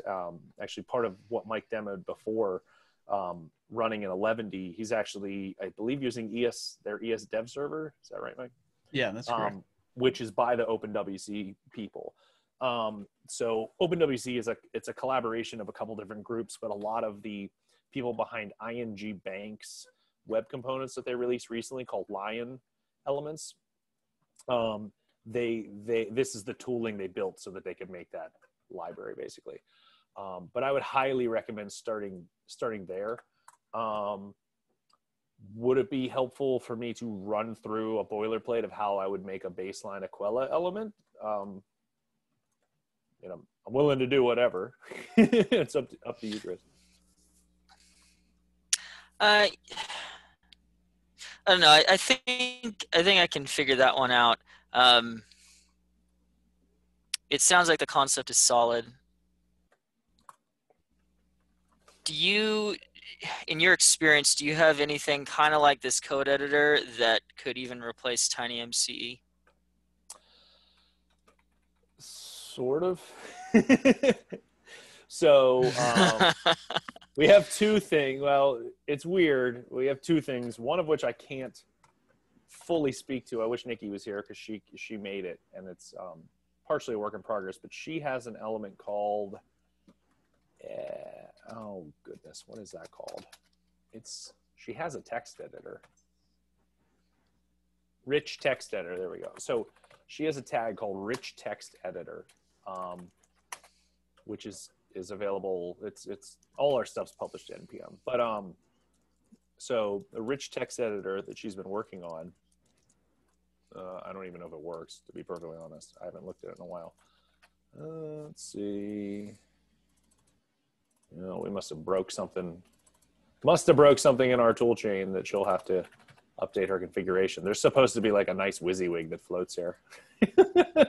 So it would be nice if she was here to demonstrate that. But so we'll have to fix that. But I mean, the main thing is HAX, really, as far as our text editor. The integration of HAX is, very much like a tiny MCE.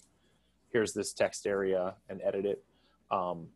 Specifically, the integrations with like WordPress, we actually have a tag called WYSIWYG-HAX, which acts much more like in a WordPress TinyMC context, where it's taking a text area tag that has the HTML in it, and it's basically mapping conventions to the text area tag.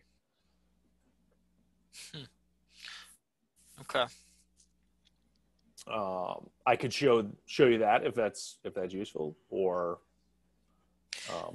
yeah, I guess, I mean, if you wanted to show me that, and then we could maybe move into how we could actually launch HAX from OpenAquila, because since I heard about HAX, I've been wanting to see how we could use that as an editor that you could then plug in to store that content in OpenAquila, and then you have all the tagging and searching and stuff. But you use the power of HAX for the authoring experience.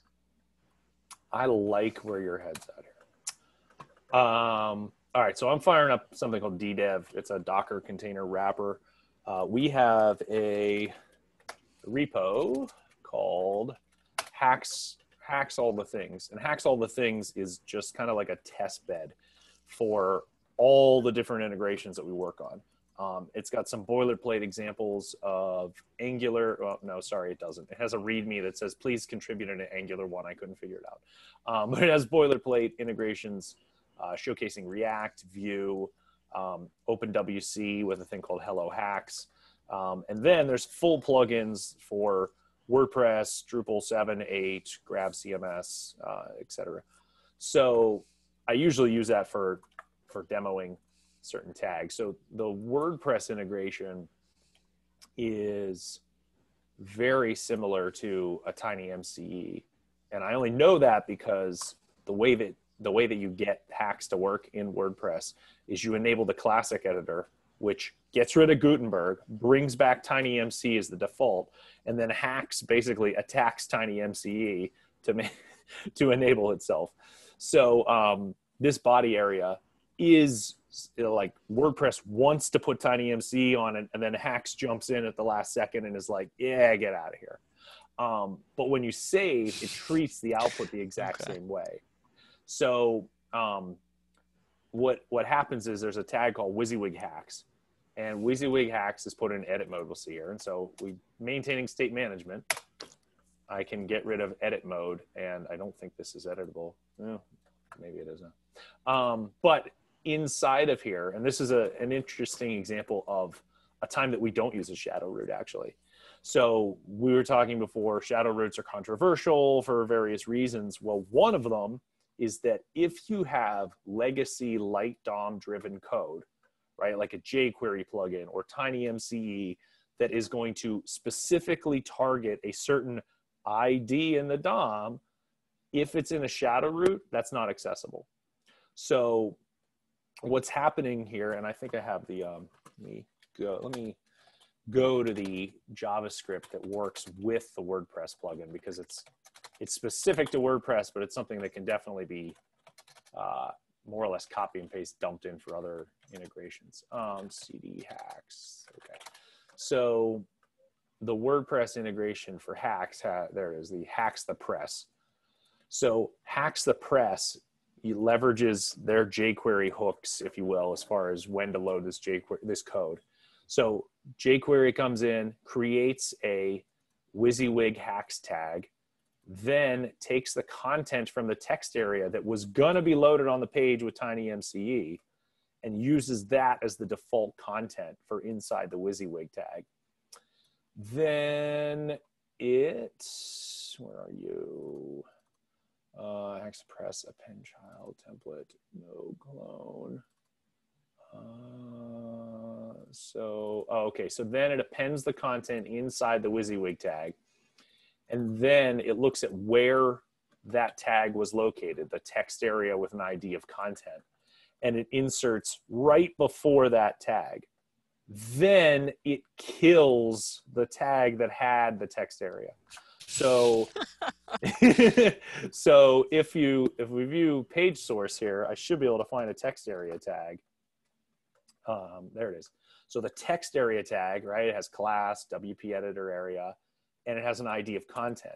WordPress is dumb and poorly written. Okay, I just wanted that to hang there since it's recorded. But there's very poor sanitization to indicate that this is the exact tag, right? It's just on form save. It's going to do some rather minor logic to go, give me the content of the thing I select with get element by ID equals content. Like, it's extremely basic how it's going to obtain this content in the text area. So what we're doing in here is we basically, because I made the WYSIWYG HAX tag specifically for WordPress initially. So I just have fields, properties off of WYSIWYG HAX that emulate that field that was in the page. And so what ends up happening, if we go to the WYSIWYG HAX tag, oh, come on, type fine. What you see, thank you.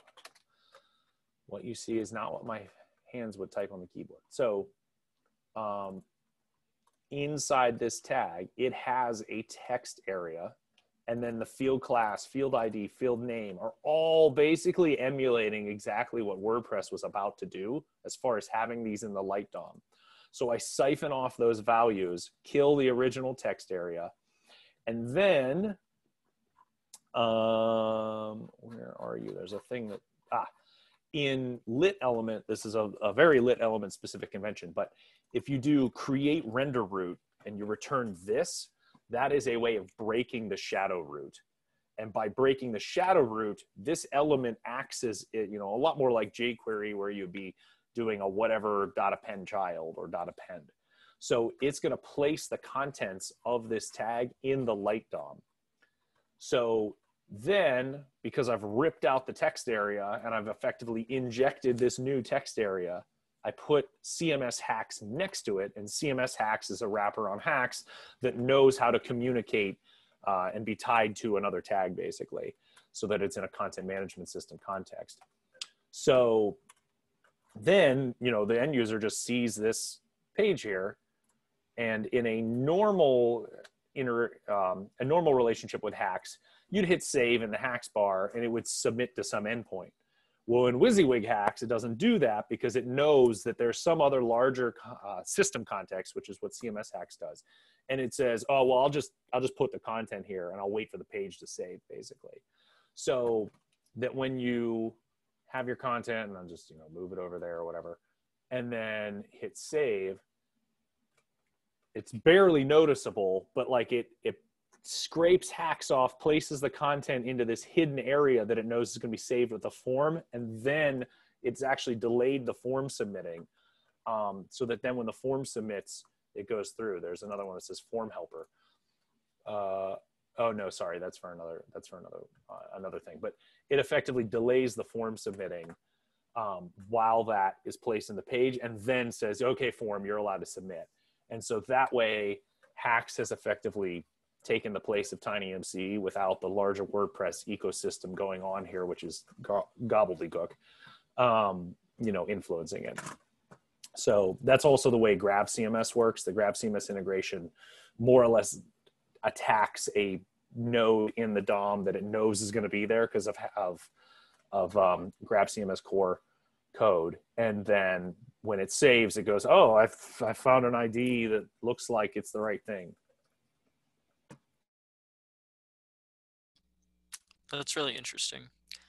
So fair to say that as long as we make a div essentially available, however we want to, where do we want to place the authoring experience, we can point, and this is still a little bit unclear, but we can point a REST API for where,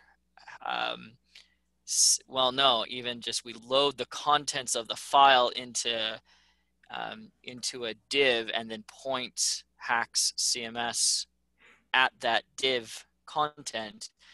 HAXcms should be able to then pretty it up and give that HAX experience, and then when it clicks save, we just somehow grab that event and save it ourselves.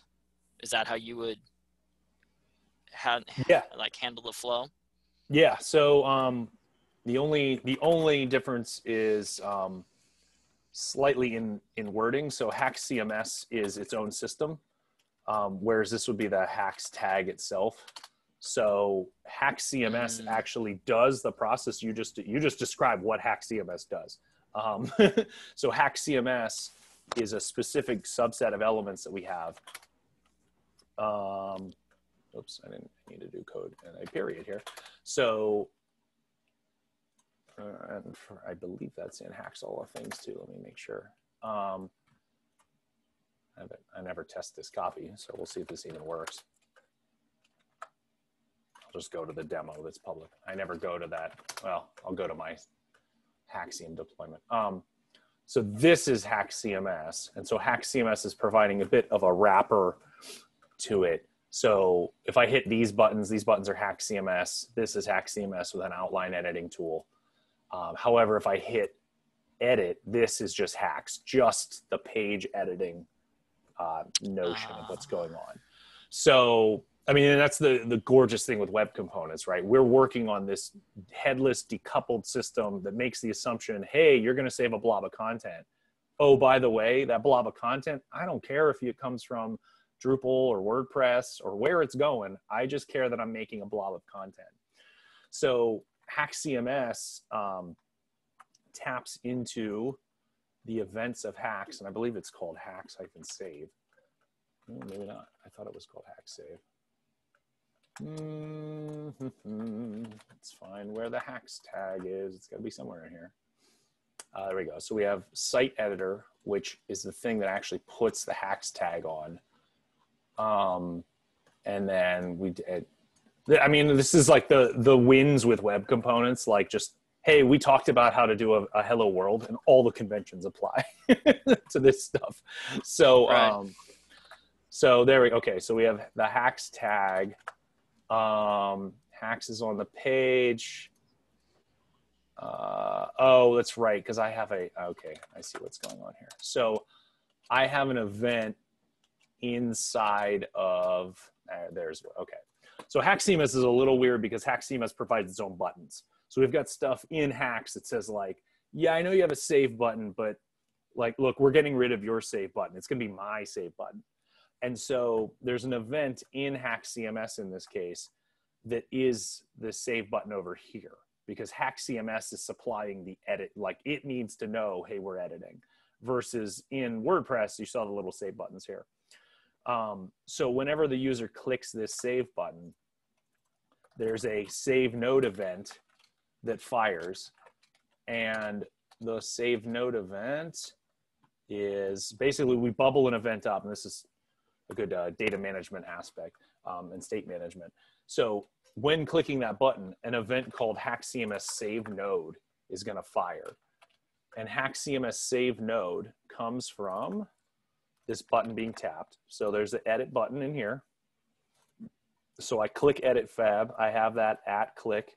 It says, oh, well, run edit button tapped. Edit button tapped will dispatch an event that's a custom event, and it's called HAXcms save node. And the when dispatching custom events, if you set compose true, it'll allow the message to bubble out and through shadow roots. So default for events is that they're scoped to whatever element they're in, which is an interesting concept with this whole thing with Shadow DOM, is that you can have a whole bunch of like scroll by the timer and the timer knows to start counting because you passed it. Well, you can write that code in a way that it's scoped just to itself and it's emitting events just that you know are going to go to the borders of itself. In the case of this, I'm saying, okay, well, fire this event. It's going to go all the way up to the window, imagine. And then in the site editor, which is managing the state of what's going on with this, I have a listener on the window saying, well, when that event finally gets here, I don't care where it comes from, then we're going to run save node. And the save node function is going to make sure that we have a backend path, which is set somewhere else in the logic. Then we do have access to the HAX store as a global instance. And so in this case, we go, well, okay, window.haxstore.instance, go and look at the active body and give me that active body's content, which is a function we have on there. So that is going to return to me whatever HAX has been working on and editing in a sanitized form. And so it's just it's going to be a data blob. So then I tee up a AJAX call and I say, well, ship the body off to a backend. And in this case, this is some other internal stuff to say, yeah, well, generate what the request is. But I believe in WYSIWYG HAX, it's a different event listener. Oh, maybe I don't have it on here. I want to find that HAX save. There we go. Okay. So there is a HAX save event, which is in the normal, if you integrate the HAX tag, when the user clicks the save button.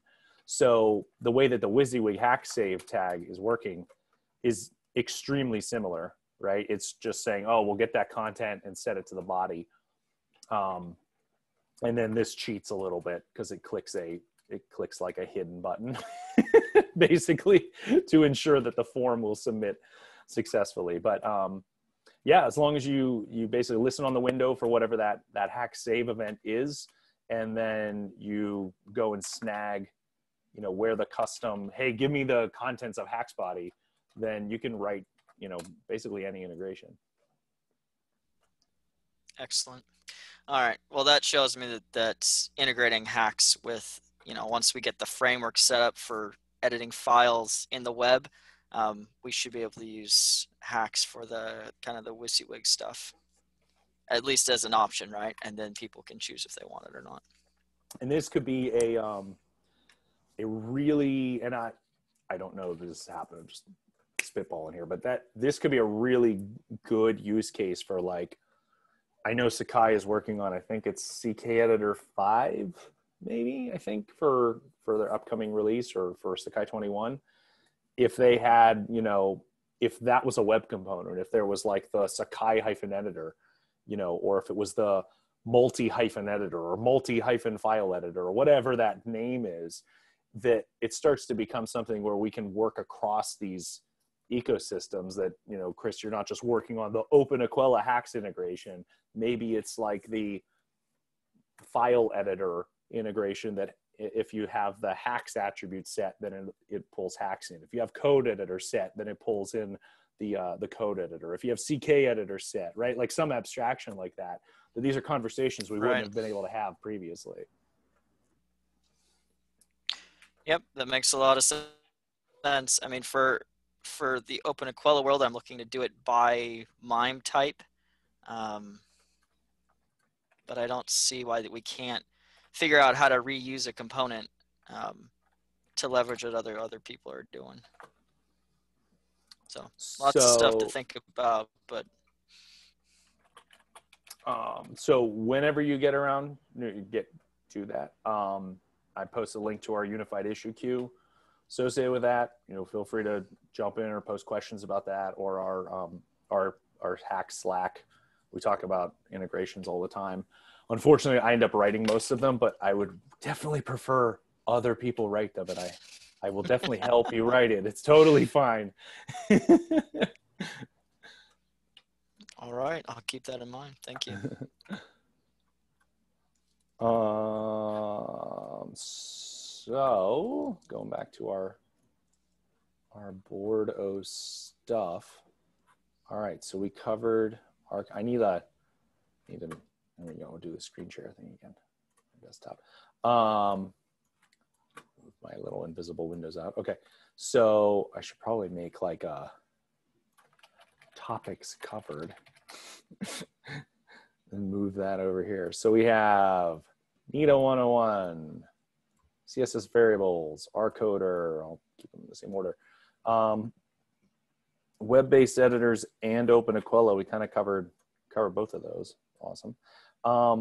Andrew, are you there? Would you be interested in talking about TI render still? I am here, and I would definitely be interested in talking about it. Cool. So let me make you a co-presenter or co-host. All right. You now has superpowers. So Andrew works at Penn State Libraries and has written a custom web component for rendering TEI documents, which for the life of me, I don't understand.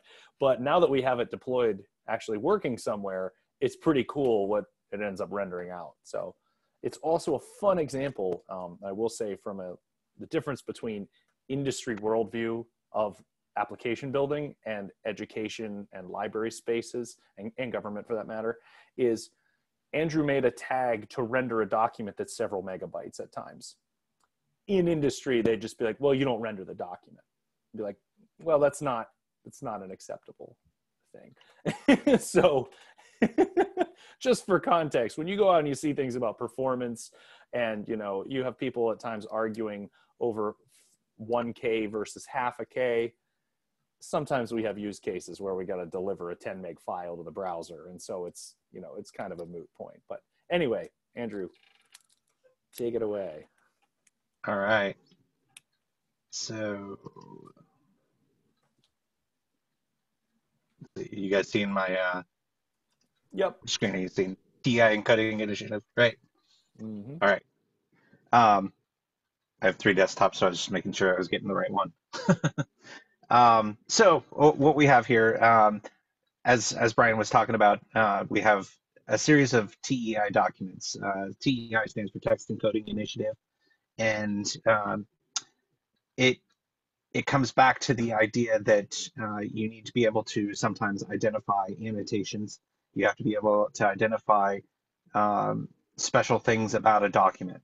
So in this particular project, we're dealing with a text, a book from 1647, as in like the year 1647. And it has all kinds of different annotations that have been written in it over the years. And Penn State has had the copy since quite a while ago. I forget the exact date, but it's pretty special because it has a whole collection of different plays from the early 1600s.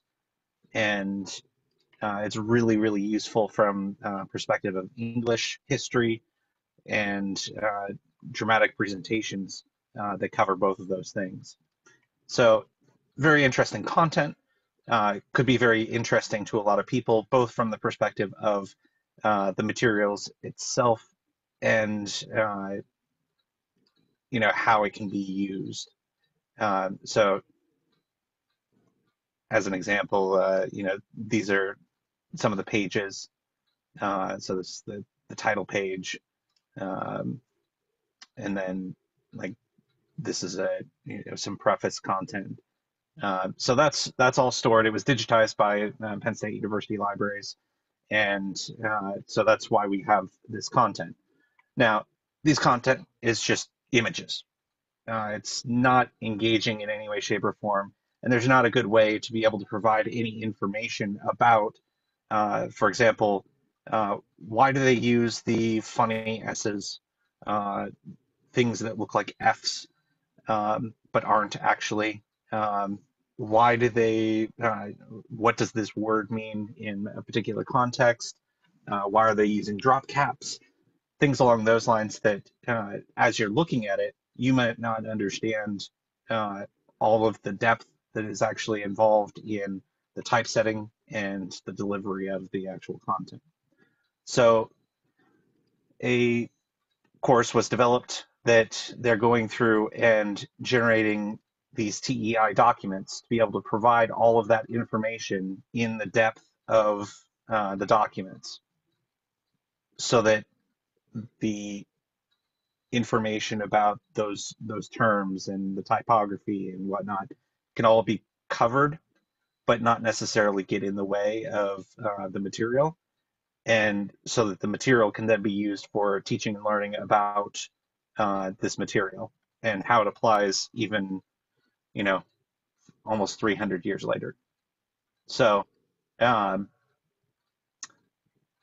this is a demo site that we have up of the actual content. So, for example, these XML files, a whole bunch of information about the cast, and then we have these special TEI fields. Now, you'll notice that some of them are pretty familiar HTML tags. You have body, you have div, but then you have these specialized tags that are appropriate only for TEI. And as Brian was mentioning, these files get relatively large. This one here, I think, stops out at 7,000 lines. I think the other one's about 9,000 lines. Yeah, almost 10,000 lines. So relatively large documents.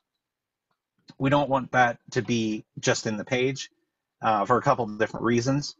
One is that we want to have these TEI documents actually true to them being TEI documents, because that gives us a lot of flexibility for statistical analysis of the documents for digital humanities purposes, but also because of the fact that the presentation should be separate from the actual content.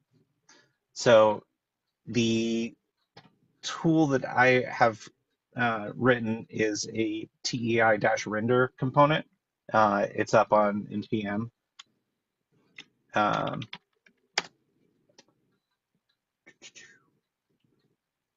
So that's where it's available. And what the actual tag or the actual web component does is it translates the TEI XML into this format. Now, it adds in some of the things, like it does line counting that shows over here in the margin, identifies some of the specialized text that's been formatted in particular ways. It's calling out the speakers, stage directions, and that type of thing. It also has line links, so you can click on a particular little chain here, and it throws the link onto your clipboard, so that you can then use that as a means of being able to get back to that particular line in the future. So that one pulled me back to 37 there, which will be really helpful for teachers as they're working on trying to discuss the content and work in a class on it. Yeah, can you reload the page so that it forces that to jump there? Yeah. Like if you just hit the refresh button, I think it'll force it.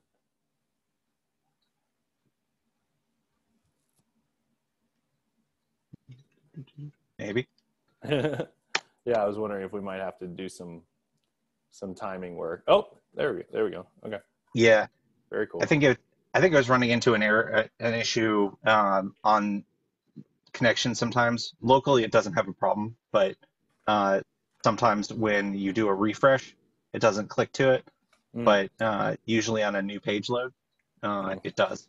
So, well, and that's a good example of where something like import timing, right? So I know we do dynamic imports to get this to load the page faster, but when it starts interfacing with, the top of the document or with the command line, the URL bar rather, sorry, that the URL bar code might execute prior to that dynamic reference showing up. So it's just worth putting in the issue queue. It's a good, I didn't know you and Nikki added that. That's awesome.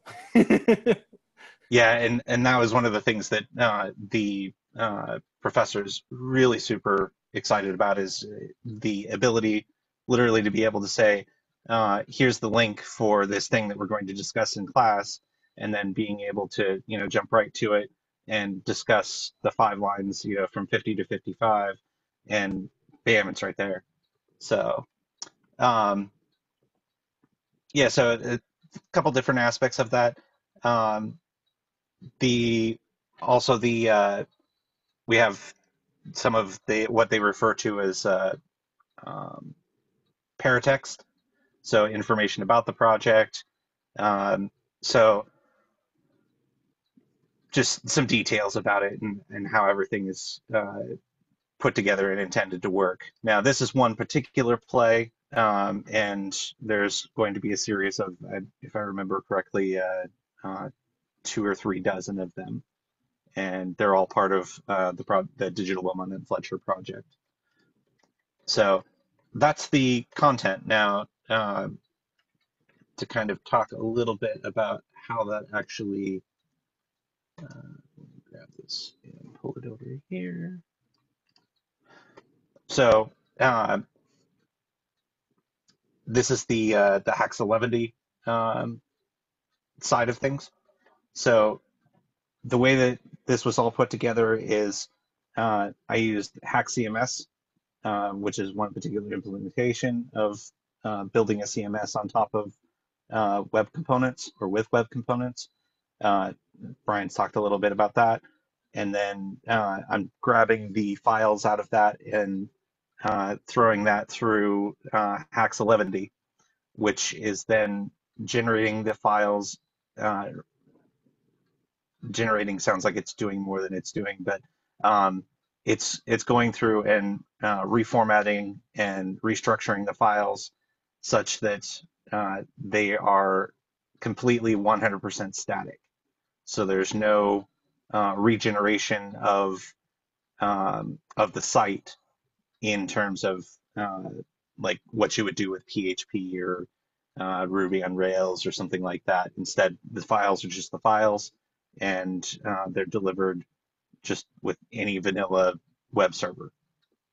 So the advantage in that for our group is that this is a project that we can very frequently in libraries, and I think in a lot of organizations, but definitely in libraries, we have situations where we have time to create a project, but the time to maintain projects is very, very thin.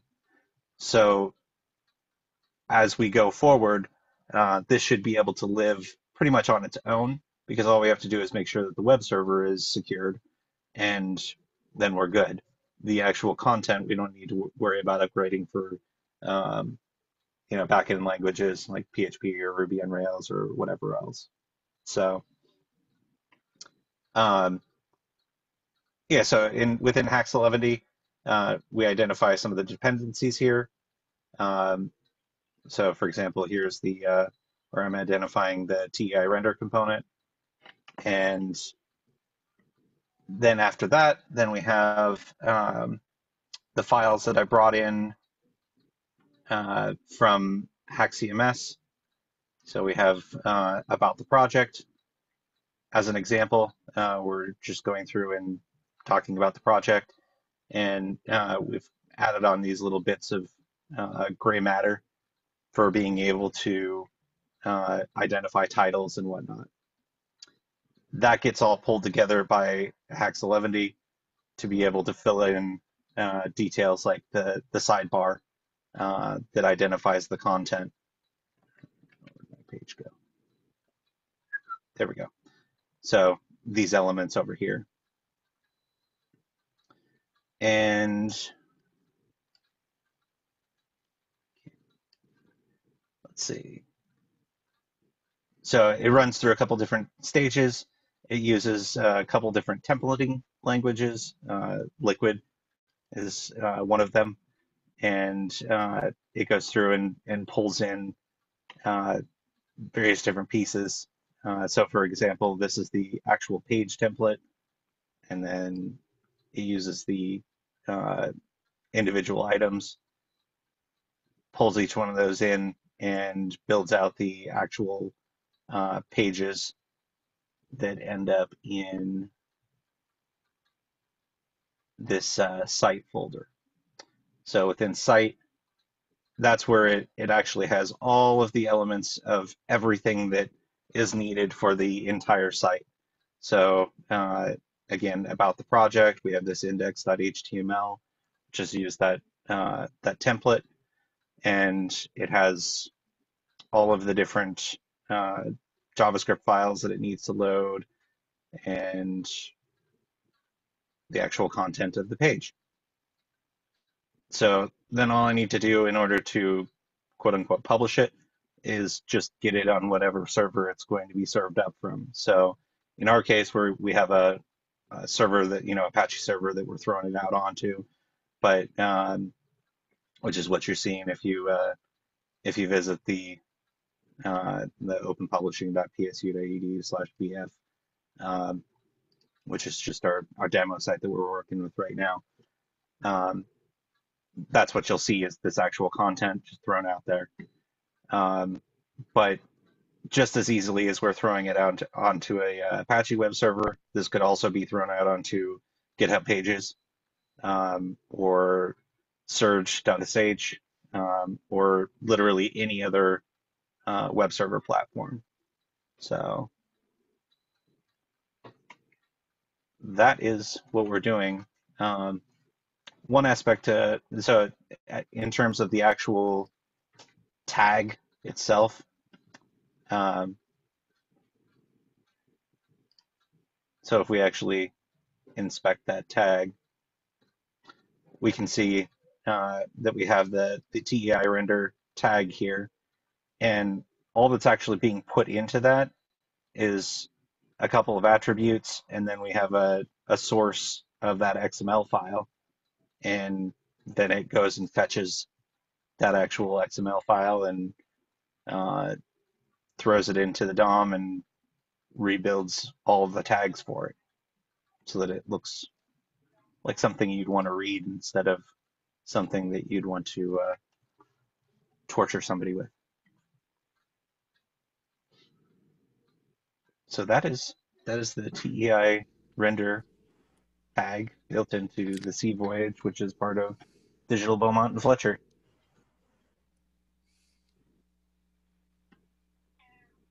That's cool.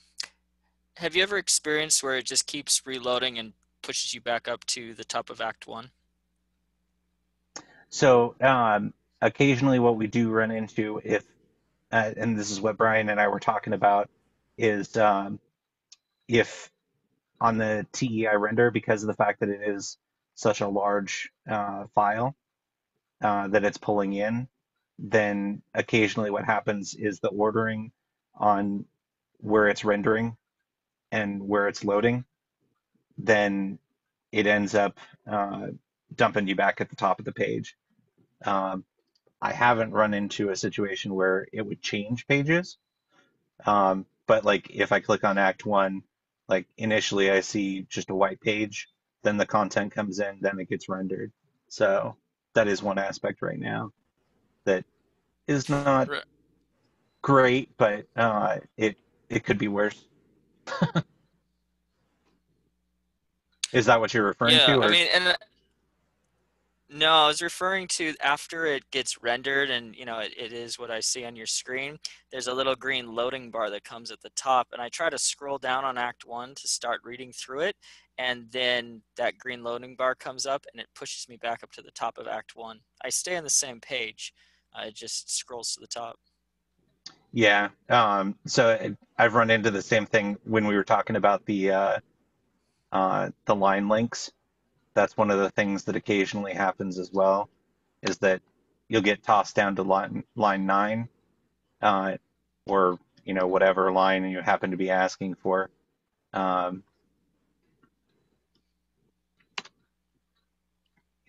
request line 110. It'll bump me down here in just a second to line 110, but then I'm bumped back up to the top. So.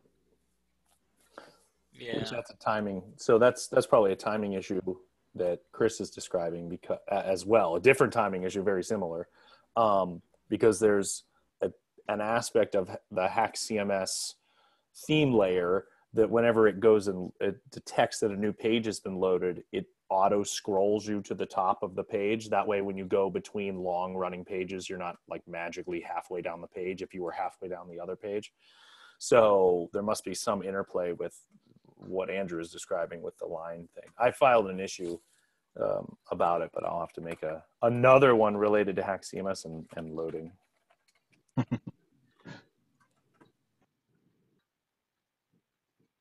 Yeah. So, yeah, and like Brian said, I think it's just a matter of timing on that. But Have you tried it out in that other pro mode that we have for HAX 11D? I was just curious. I haven't yet now. So in HAX 11D, we have two modes. One's the HAXCms, where you're rendering it through the HAXCms tag, and then another mode where I think if you go under underscore data and then settings.js, you can change the mode to like pro, Mm-hmm. and that would just make it like a pure static site. It wouldn't do the Ajax refreshes between as you click through the different pages. It wouldn't do it Ajax. It would just load the page, just like as a normal static site would. Yeah. If I remember correctly, that was causing a pretty significant amount of time in between page paints. Mm. But Yeah, I haven't tried that since I put all of this in, so I can try it later. Yeah, the nice thing with it pumping out the static pages that are still in a PWA or a single page app, whatever acronym we're using this month. The nice aspect of that is it's going to allow us to have a much more granular look at what all the timing implications are of the other components we're using, so that we can really trim down the learn to theme, which is what that theme is, or just the entire load order of the application itself. Because not that there was a lot of bloat in the HAXCMs side per se, but there's a couple hundred elements in one of those pages, especially when the editor loads, versus what Andrew has here is just the HAXCMs element and the theme element and his TEI one. So it'll help us isolate where these timing issues come into play. Like earlier today, I noticed that on that page load, Andrew, it asks for site.json 6 times when the page loads. So like stuff like that when you're in an editing state and I need a fast refresh, I need it to be real data, that stuff is important, but not in a pure static type of a context. I want that file loaded once and I don't want to talk to it ever again. Do you think that could be loaded in and into the data settings area? It could be, or it's something, it's probably more an internal logic issue we have to solve, right? Like it should only ask for site.json once. Now, when you are live editing the site, which is what's happening with HAXCMs, you need to keep refreshing that because you may have just executed something that modifies the site.json and the whole system's driven by it. But that is not something I would have even noticed until we went this static route. So I love HAX 11D, and it's not even fully done yet.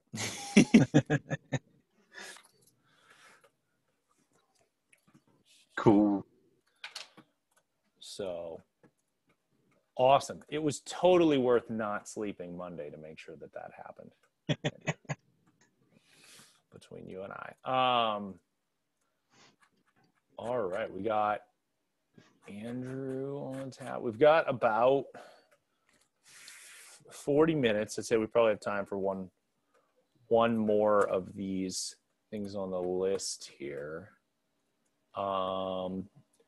Did anyone have anything in particular that they wanted to cover today or bump to tomorrow on purpose.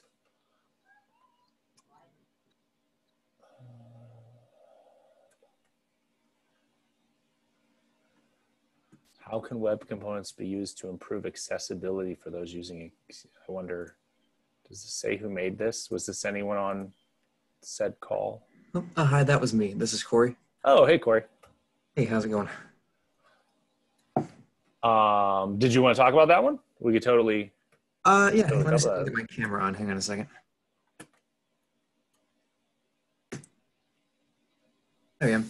So I'm from Oakland. I was on the team there doing accessibility work a couple of years ago. And we've been looking at ways to use mainly React elements, but also just any web elements too, to see if we can figure out ways to improve WCAG compliance. That's a big thing for us right now. And we're just trying to make sure we stay up to date. So we're hoping that we can do a little bit about that at this conference too. Cool. So are you currently using web components, or are you looking at web components as like how would we handle this in an accessible way? I'm a former employee, so a lot of what we're doing right now is React elements, especially like Material UI. So DOM-based elements, they are using them now. Let me see if I can get an example of project up. Yeah, do you want to share a screen? I can just paste it in the chat. Oh, okay. This is Oakland's repo. We mainly use uPortal, so we have a lot of portlets and soffits, and we use web components for the front ends for them.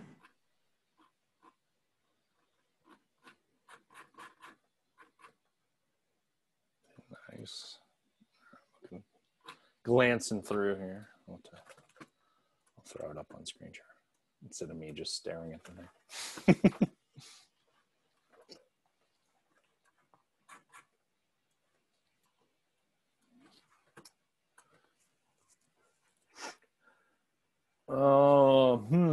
So accessibility with web components.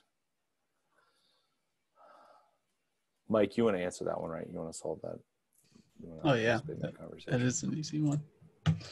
I mean, so to preface it, that was a pretty substantial reason for us getting into web components at the very beginning.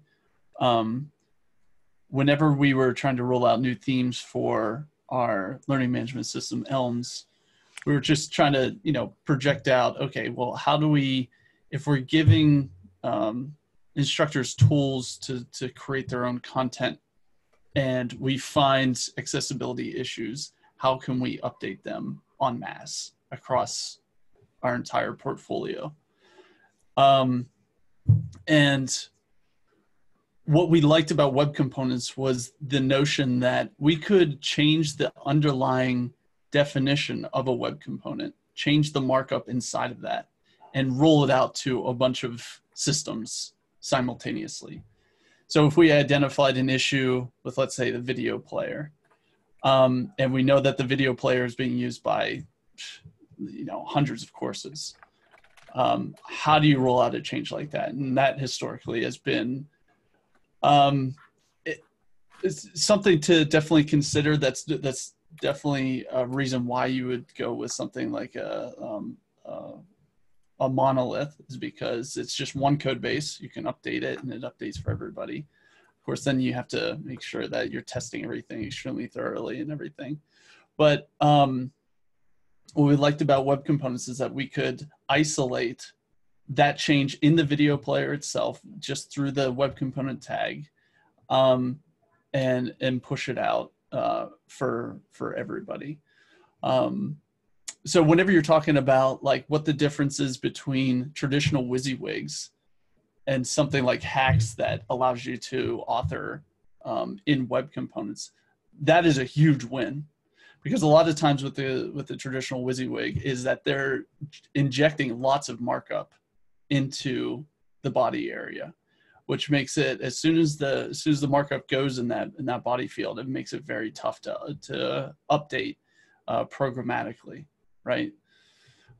without the fear of breaking everything. So that's what one of the big reasons that drew us to web components right off the bat.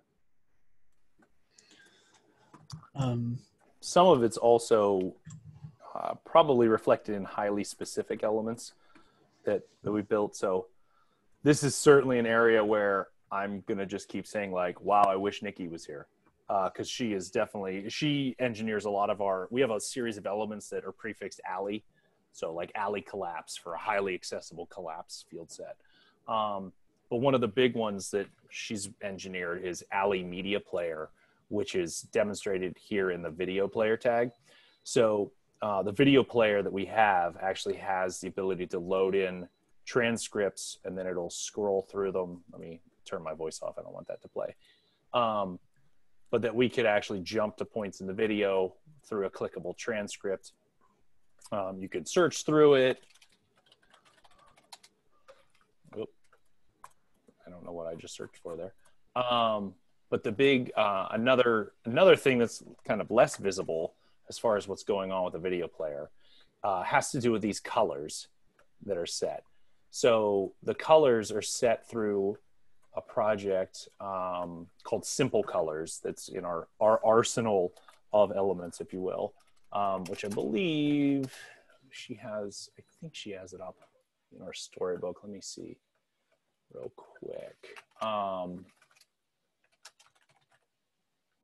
Maybe not. Well, a bunch of the alley stuff is up there. I'll have to fire up the color subset demo. So it's in Simple Colors.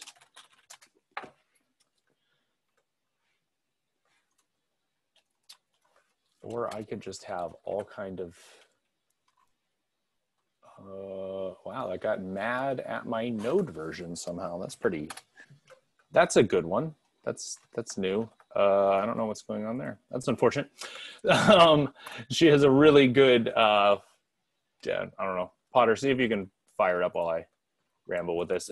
She has this great display of colors, and then you can click on any color and it tells you like the things that you can use as a derivative off of that. But our storybook has a series of elements that she's leverages over and over again from an accessibility standpoint, like our alley collapse. She recently worked on something called alley details, which has support for progressive enhancement, alley tabs, which are highly accessible tabbed lists of things that lay out in different ways. And then the media player and well, there's GIF too, because even solving simple use cases like this, right? Like we could detect that the user was going to upload a GIF, and then we'll take it and go, oh, well, it's a .gif. You're not supposed to just have motion graphics that are playing nonstop on loop that the user can't influence. So then even just having a simple web component wrapper around that to say, well, this is no longer a .gif file running here in an IMG tag. We're only going to allow that to run when the user actually clicks and says, I want to run this GIF. The color spectrum part I can at least show in the way that it ends up resolving the UI. So this is HAX on the side, and then there's a setting that is accent color, and another setting is dark theme.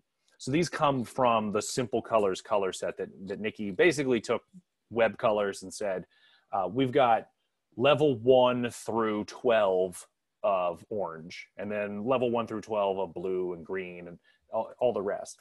But by having this spectrum of defined colors, we can say green, and then we can say, oh, well, is it in dark mode or light mode?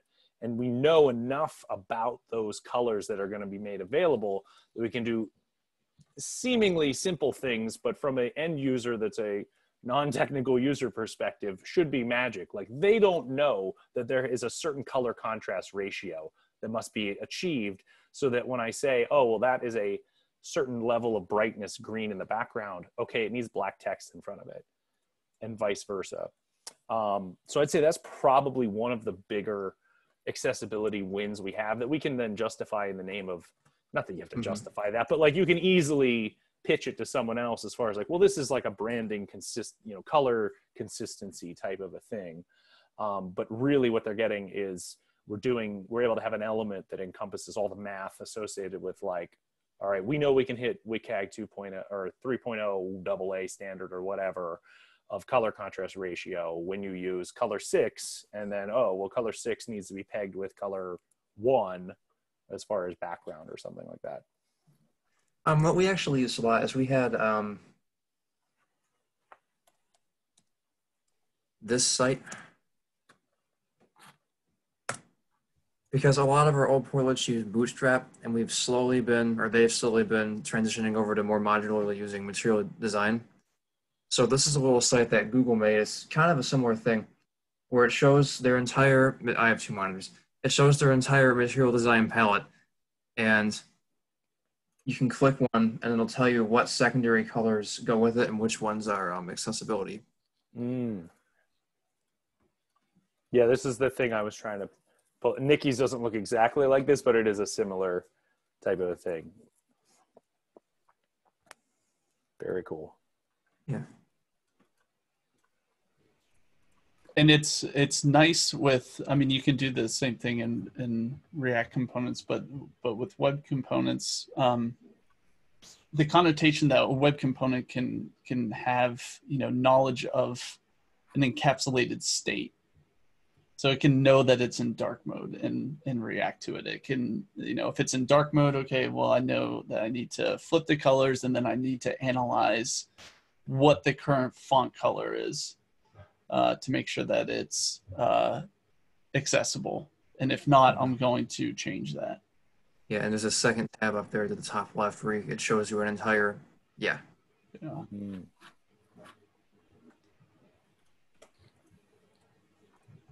Maybe Nikki borrowed it from here, or they borrowed it from her. I don't know which.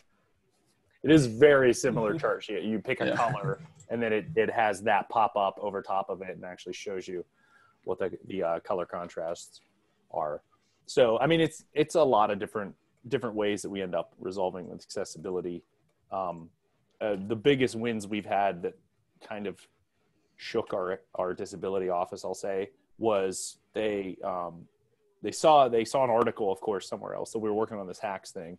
They're like, oh, if people are going to use this, we'd love to audit it, like make sure it's accessible for them. Like, yeah, it was in development. That was who I was at Oakland. I was the accessibility auditor on the, our version of ViewPortal is called MySail.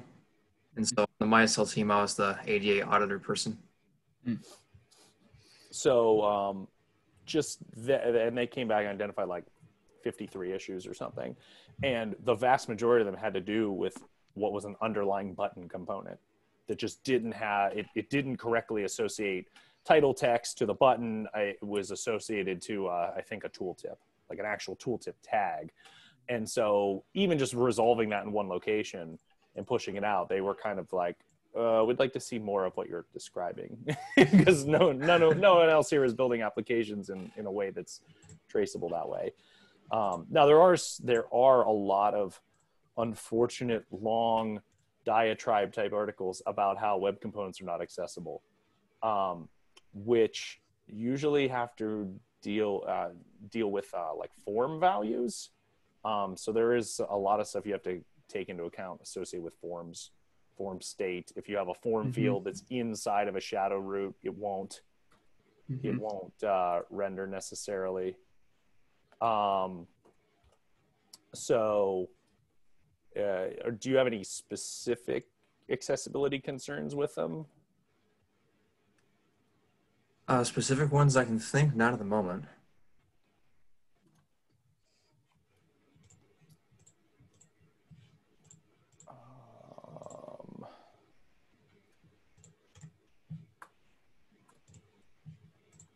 Sorry, I was just removing some obscurely long name from the chat channel that did not look like it was a human.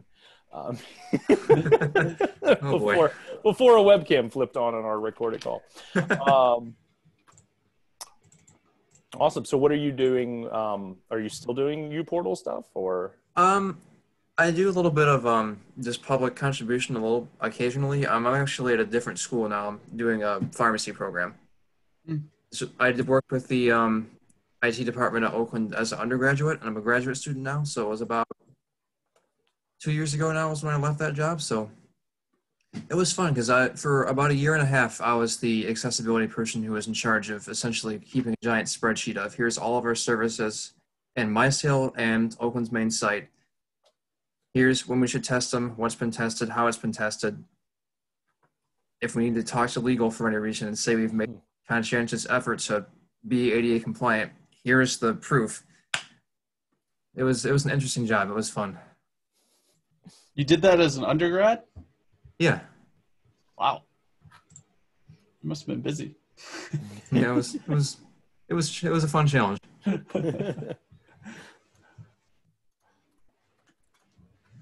That is definitely something to put on your resume. Yeah, I mean, I covered accessibility over, I guess it was 2 weeks the one year, because I had someone from the disability office come in that did run those types of reports, even just informed, because I teach a web class. So even just informing students that this is a concept. For some of them, they're like, yeah, I've heard of accessibility, but most of them, no idea what it was. Yeah, it's funny because what they told me when I first started doing is they said, Corey, if you do your job right, you'll be the most hated person in the office. I didn't know what they meant. And later when I realized, because I'm the person who says, we're ready to push this new UI view. And I'm like, are you? Let me take a look. There'd always be at least one thing. You kind of have to be that guy if you want it to be done, if you want accessibility to be a thing they actually achieve. I mean, do you want to be loved or do you want to do a good job? Mm-hmm. It's fun.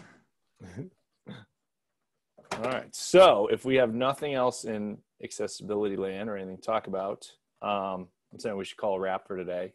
We've got 24 minutes, which I don't think is enough to cover any topics. We have a bunch of topics that are up here for tomorrow when we hopefully reconvene and do the same thing. So thank you all for attending HAX Camp Apereo. I'll see you next year. And by that, I mean literally here tomorrow on Zoom, where I live all the time.